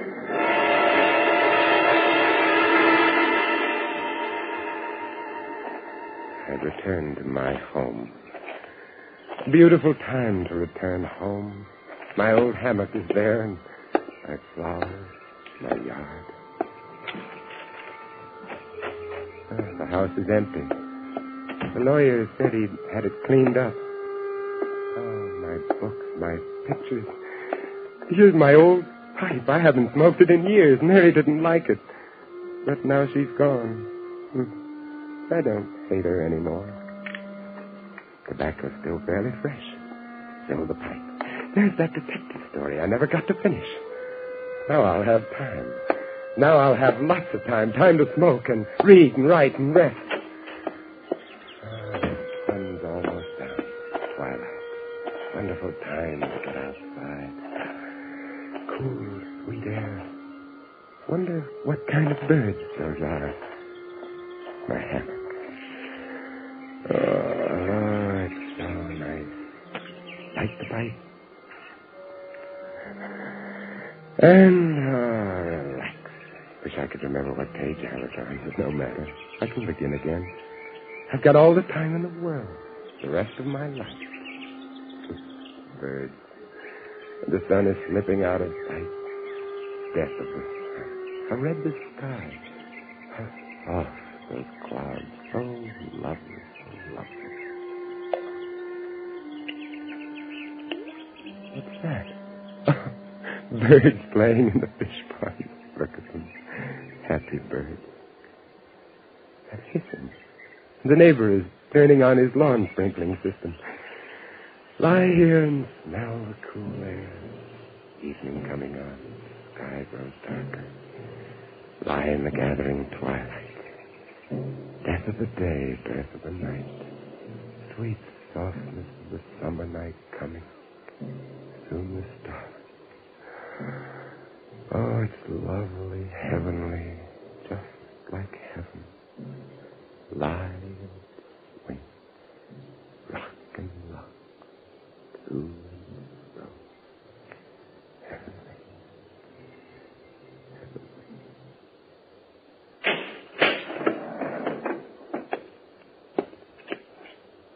By the authority vested in me by the state of California, I pronounce this man dead.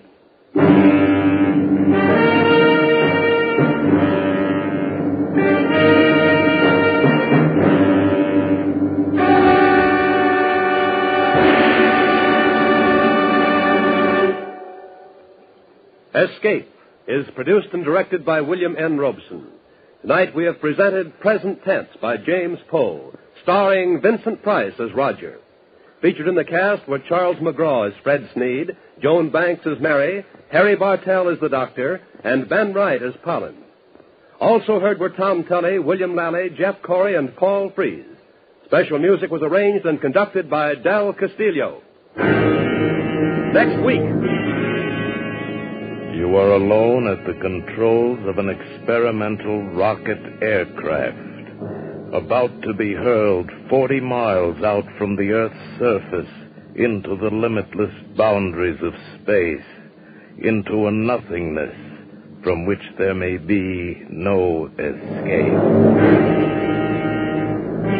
Next week, we escape with Graham Doer's imaginative and widely discussed story of a rocket pilot who receives the strangest and most terrible warning in the history of man, the outer limit. Goodbye, then, until this same time next week, when once again we offer you Escape. When Bob Hope visits Bing Crosby on Bing's CBS show tomorrow night, they'll be singing a duet called Have I Told You Lately? That's a good theme for Bing and Bob, for you know and I know that when the two lads get together, the gags about each other's shortcomings fly thick and fast. Tomorrow night, with National Sauerkraut Week as the springboard, Bing and Bob promise one of their most hilarious meetings. So don't miss the CBS Bing Crosby show, which is heard on most of these same stations. Now stay tuned for Pursuit, which follows immediately on most of these same CBS stations. This is CBS, where Wednesday night is Bing Crosby night, the Columbia Broadcasting System.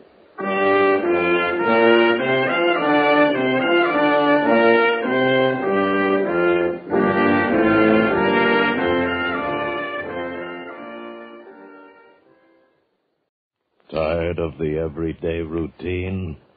Ever dream of a life of romantic adventure? Want to get away from it all? We offer you Escape. Escape, designed to free you from the four walls of today for a half hour of high adventure.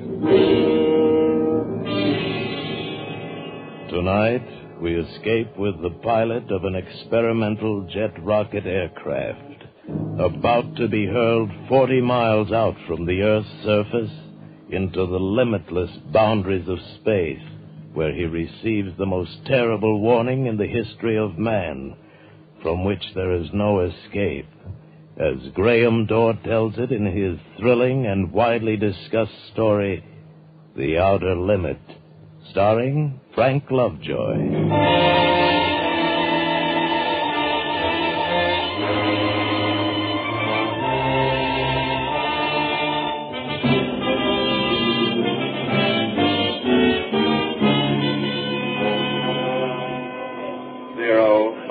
25. 0 minus All right, 25. men. Settle down.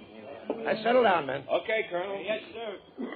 All of you will want to know why we took you out of whatever warm bed you were in.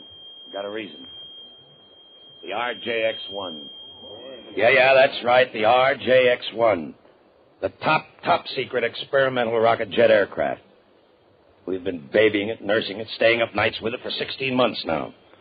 This morning, Major Westfall is going to wean it. Bill is going to take her out and beat her up to death. I can't impress upon you men how extraordinary this flight is. It's an 8-rocket ship. That's what I said, 8 rockets. 8 rockets designed to take man into areas of space that have never been explored before.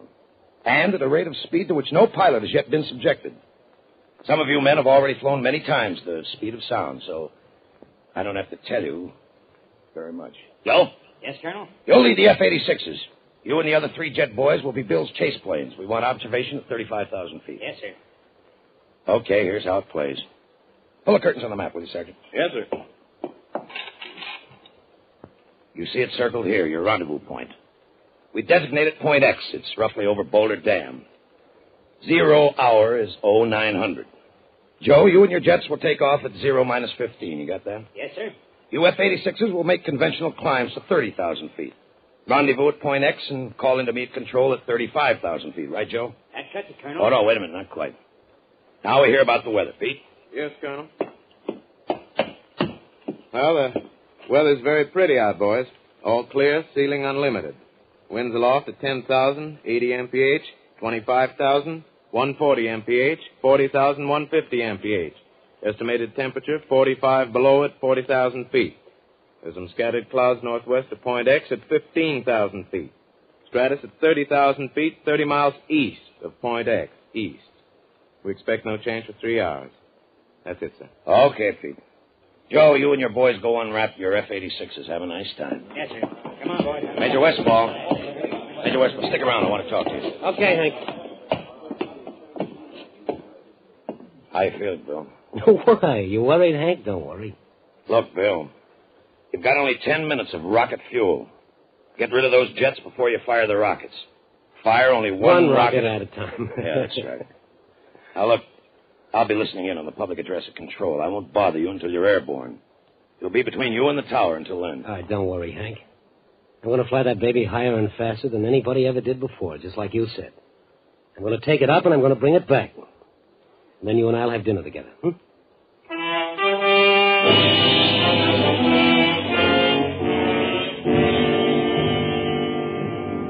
0 minus 3. 0 minus... Good morning, Colonel. Mr. Hargrove.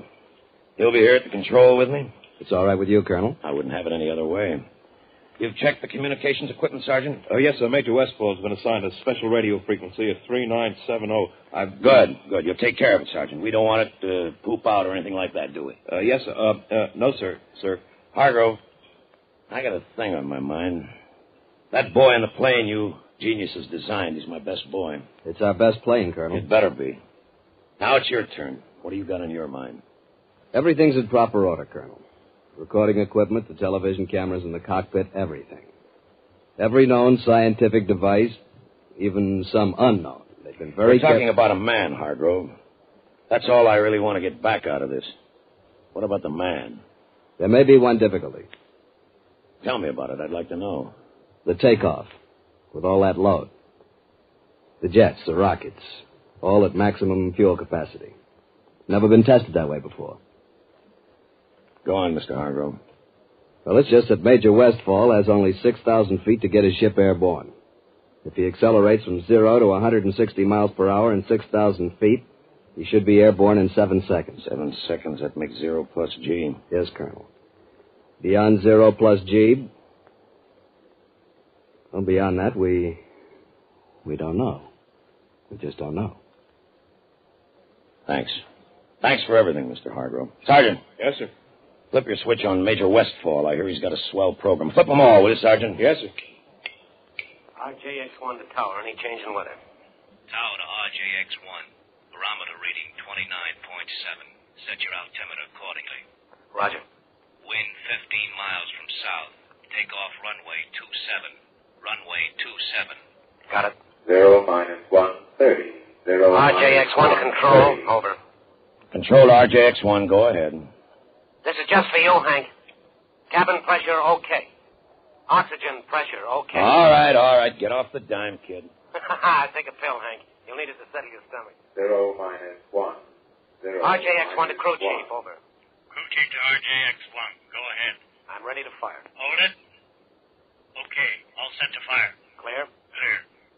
Starting right jet. Starting left jet. 0 minus 30 Tower seconds. to RJX1. 0 over. minus 30 seconds. RJX1 to tower. Go ahead. Western Airlines Convair reported over Ventura. Got it. Eastbound Constellation at 17,000 over Salt Lake. Roger. Western Airlines DC-4 on Base Lake at 1,000 over Burbank. The rest of the air is yours. Thank you so much. 0 minus 10. RJX1 to tower. Ready for 8, takeoff. Tower 7, to RJX1. 6, Clear for takeoff. 5. Good luck, Bill. 4, 3, 2, 1, 0. He's rolling. Plus. He's rolling. B, C, D, E, Bill, lift it. G, Lift it. H, Lift it, Billy. Bill made it, Mr. Hargrove.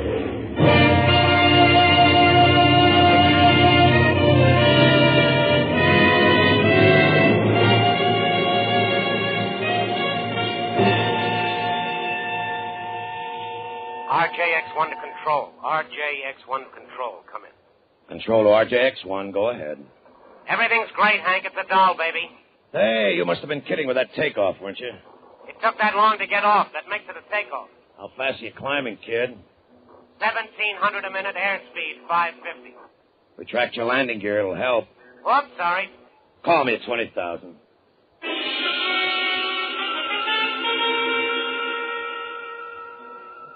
Heading is 87. Everything is real good. Come in, Hank.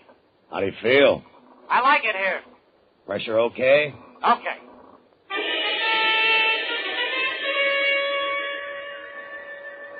F-86 leader to control. F-86 to control. Come in. Control to F-86 leader. Go ahead. F-86 observing RJX-1. He's really tearing, Colonel. Over point exit 35,000. On schedule, Joe? On schedule.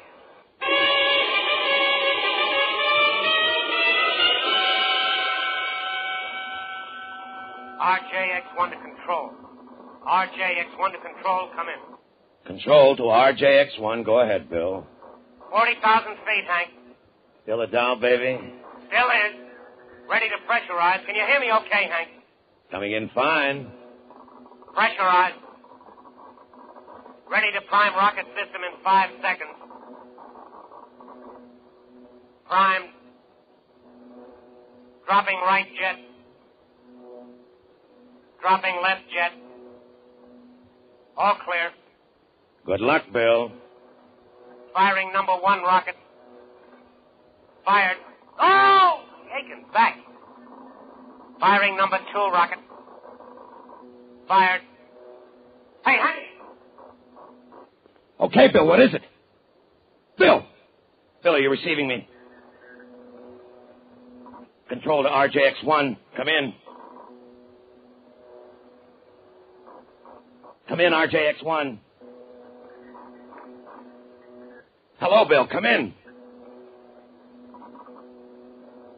Control to F-86 leader. Control to F-86 leader. Come in. F-86 leader to control. Go ahead. What about it, Joe? F-86 observing RJX-1. RJX-1 at approximately 60,000 feet. Maintaining a heading of north-northwest. I can barely make him, Colonel. Try calling. Okay. F-86 leader to RJX-1.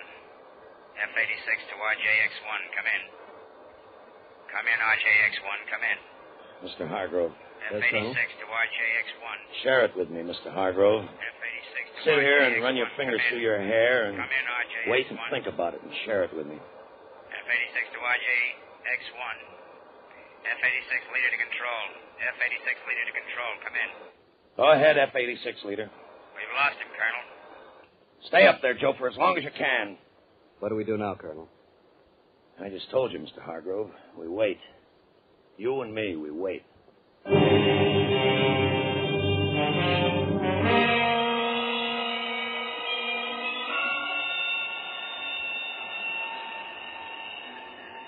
lost him, Colonel. You haven't lost me. I can hear you, Joe. Stay up there, Joe, for as long as you can. Hello? Hello? Hello? I'll try another frequency, Joe. RJX-1 to F-86. Can you make me? RJX-1 to F-86. Come in. Come in. No good, huh? I'll switch back to Channel Charlie.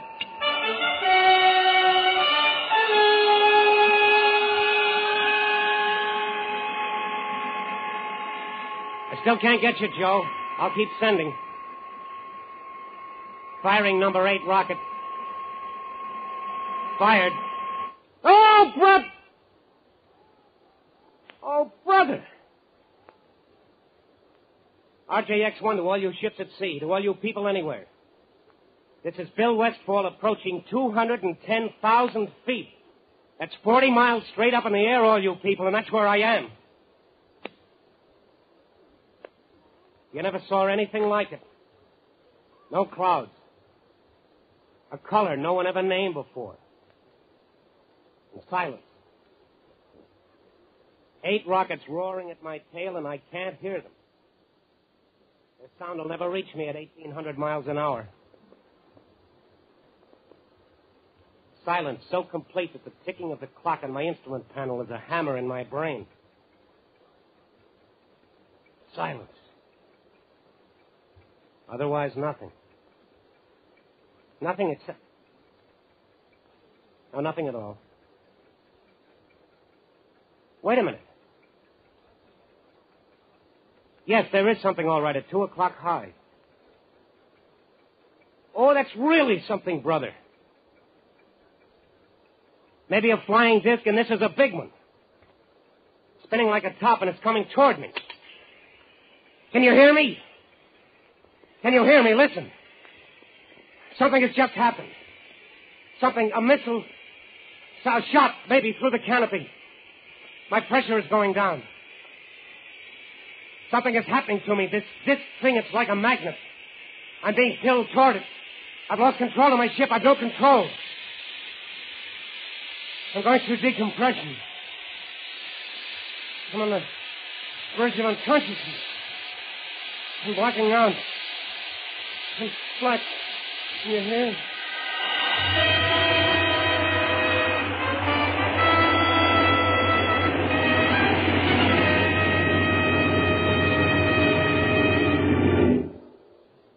You are listening to The Outer Limits, starring Frank Lovejoy, in another thrilling adventure on Escape.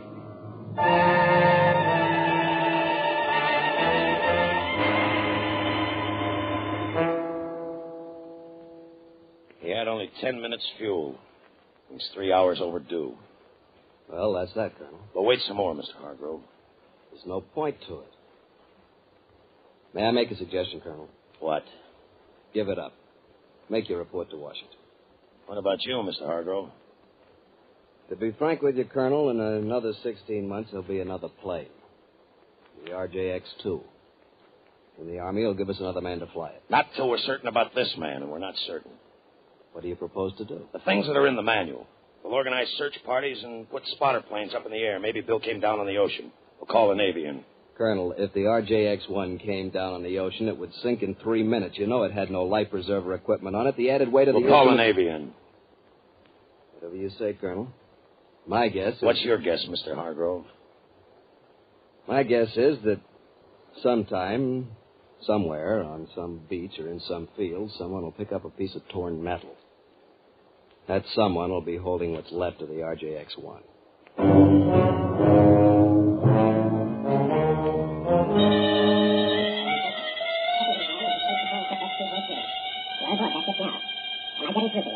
Can you understand me? But there is no manifestation that we're in communication with him, sir. Yes, sir. I am Zeglon.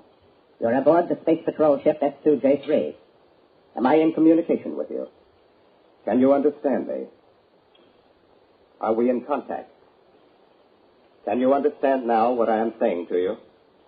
Yes. Yes, I can understand you. Earthman, your brain is in turmoil, is it not? It has great difficulty in accepting what you see. Yeah. Yes, that's right. Accept it. What you see here exists. All this? This exists? It exists, Earthman. The spaceship you're on exists. Those jet dynamos you see before you exist. Jet dynamos driven by the harnessed power of 1,000 suns. Listen, Earthman. Listen to them.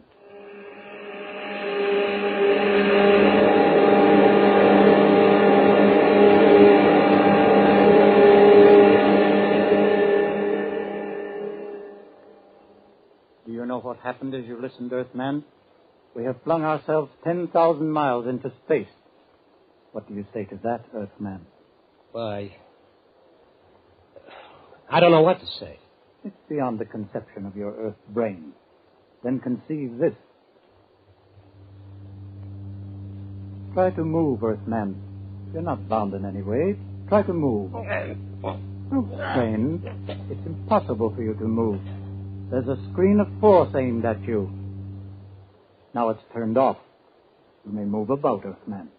Proceed, Zeglon. Yes, Commander. Earthman, I perceive that your intellect now accepts the fact. You are aboard Space Patrol ship S2J3. I am Captain Zeglon of the Galactic Guard. Galactic? Galactic Guard? The guardian of the galaxy. The guardian of the universes. The instrument the Brotherhood of Worlds has set up in defense against such a civilization as yours. What puzzles you, Earthman? Well, I can't see you. I can feel that you're here, but I can't see you. There is no necessity for you to see us. It is sufficient that we communicate with each other. Yes, but talking to you is... Well, it's not like talking. It's as if it were all happening inside my brain. It is. That is how I'm reaching you, by telepathy. Do you remember what happened to you before you blacked out? Yes, I think so. There was a sharp sound, like a bullet hitting the canopy. It was not a bullet. It was a ray. It was necessary to stop your flight. We have so much to tell you. Well, first tell me about my ship. Is it lost? No. It is such a crude little ship. Crude? Easy for us to repair. It will be returned to you. And you will return to Earth. Because you are the Earth's only hope of survival. Hope of survival? What do you mean? I will show you. What you see on this screen before you is a panorama of your own universe, far greater in scope than an Earthman has ever seen before. Observe. Observe where the line is pointing. Planet 3, Star 5, Galaxy C, Sector K. Is that the Earth? No. That dot, that speck you see revolving in the vastness, is your sun. A star whose surface is 12,000 times that of your Earth. Your Earth is not even visible here. What?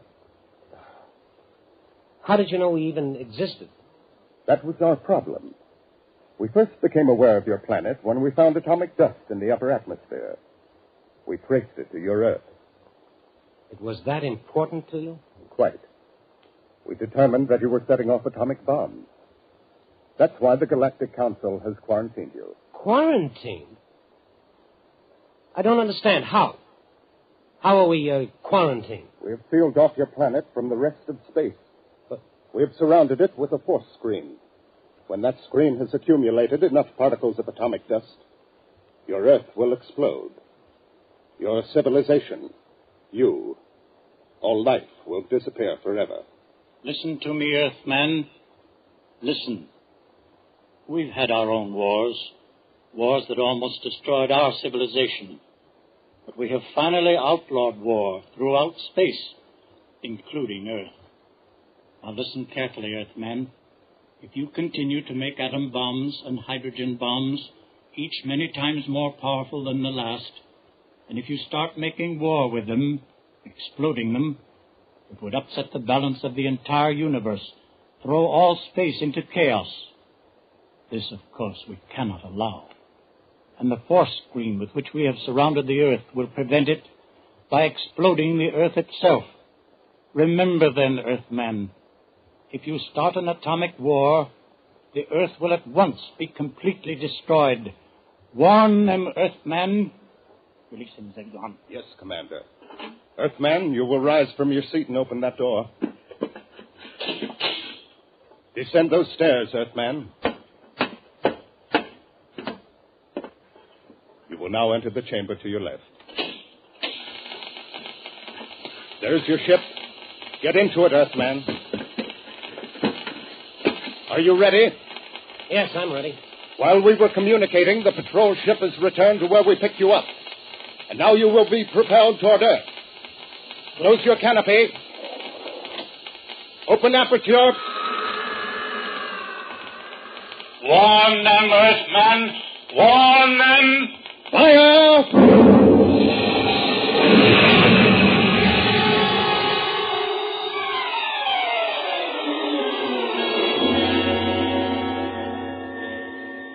RJX-1 to tower. RJX-1 to tower. Come in. RJX-1 to tower. Come in, tower. Tower to funny man. You loaded, kid? How did you get in on this frequency? Listen, this is RJX-1. RJX-1 coming in for landing. Give me landing instructions. Tower to funny man.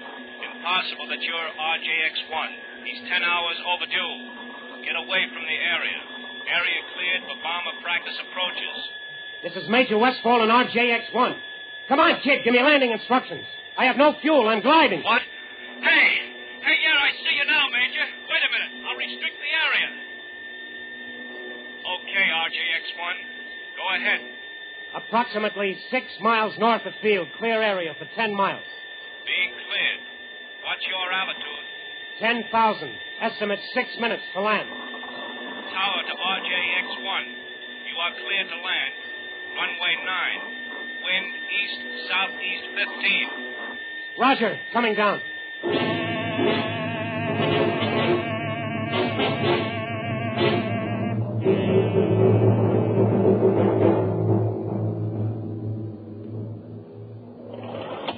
Hi, Hank. Bill, what happened? Hank, you won't believe it, but you've got to. I know you won't believe it. It'll knock you over. Now, just take it easy, Bill. Sergeant. Yes, sir. Have the ship gone over by Geiger counters for radioactivity and seal it. What? Oh, yes, Hank, you better mount a 24-hour guard on it. Look, what did you run into? Plenty. Listen to me, Hank. They said the Earth would explode. They said it was the end for us.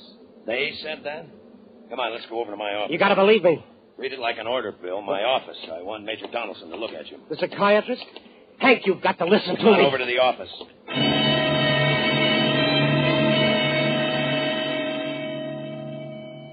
Well, that's the story, Major Donaldson. I see. Well, Hank, you believe it, don't you?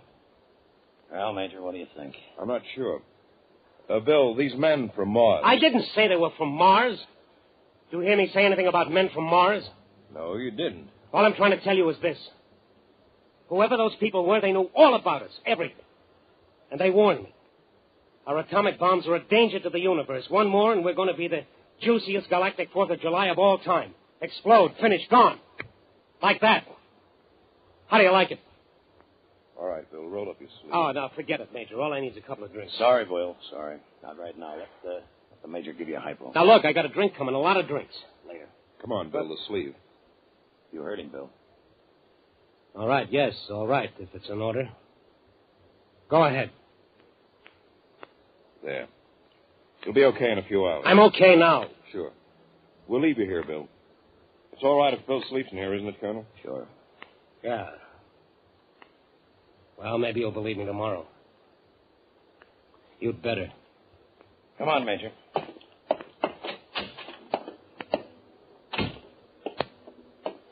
He'll be okay by himself, Major? He's been under a strain, but he'll sleep a long time. You better explain it to his wife somehow. I'll talk to him tomorrow. Tough. I've heard he's one of the best. He's the best. A combination of nerve and loyalty and lightning reflexes that comes once in 10 million times. What about it, Major? How does Bill look to you? I can't tell yet. Maybe a week, 6 months, 6 years. I'll need a whole lot of time with him before I can tell. I see. Well, we'd better get some sleep, too. Right. And don't worry, Colonel. He's a strong boy. Best nerves I've seen. I'd say things will be all right. Delusions like Bill's latched onto... Well, delusions like this... Major. Yes, Colonel? Major, when you make your charts for Bill, diagnose him and treat him and do all the things you have to, when you do that, Major, consider this. Yes? How did he keep that plane in the air for 10 hours? For 10 hours, Major, when he had fuel to last him only 10 minutes.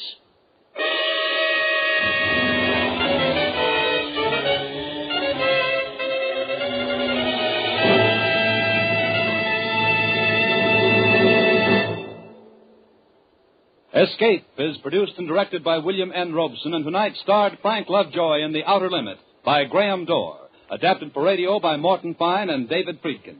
Featured in the cast were Charles McGraw as the Colonel, Jeff Corey as Major Donaldson, Stan Waxman as Zeglon, and Ian Wolfe as Zill. Special music was arranged and conducted by Del Castillo.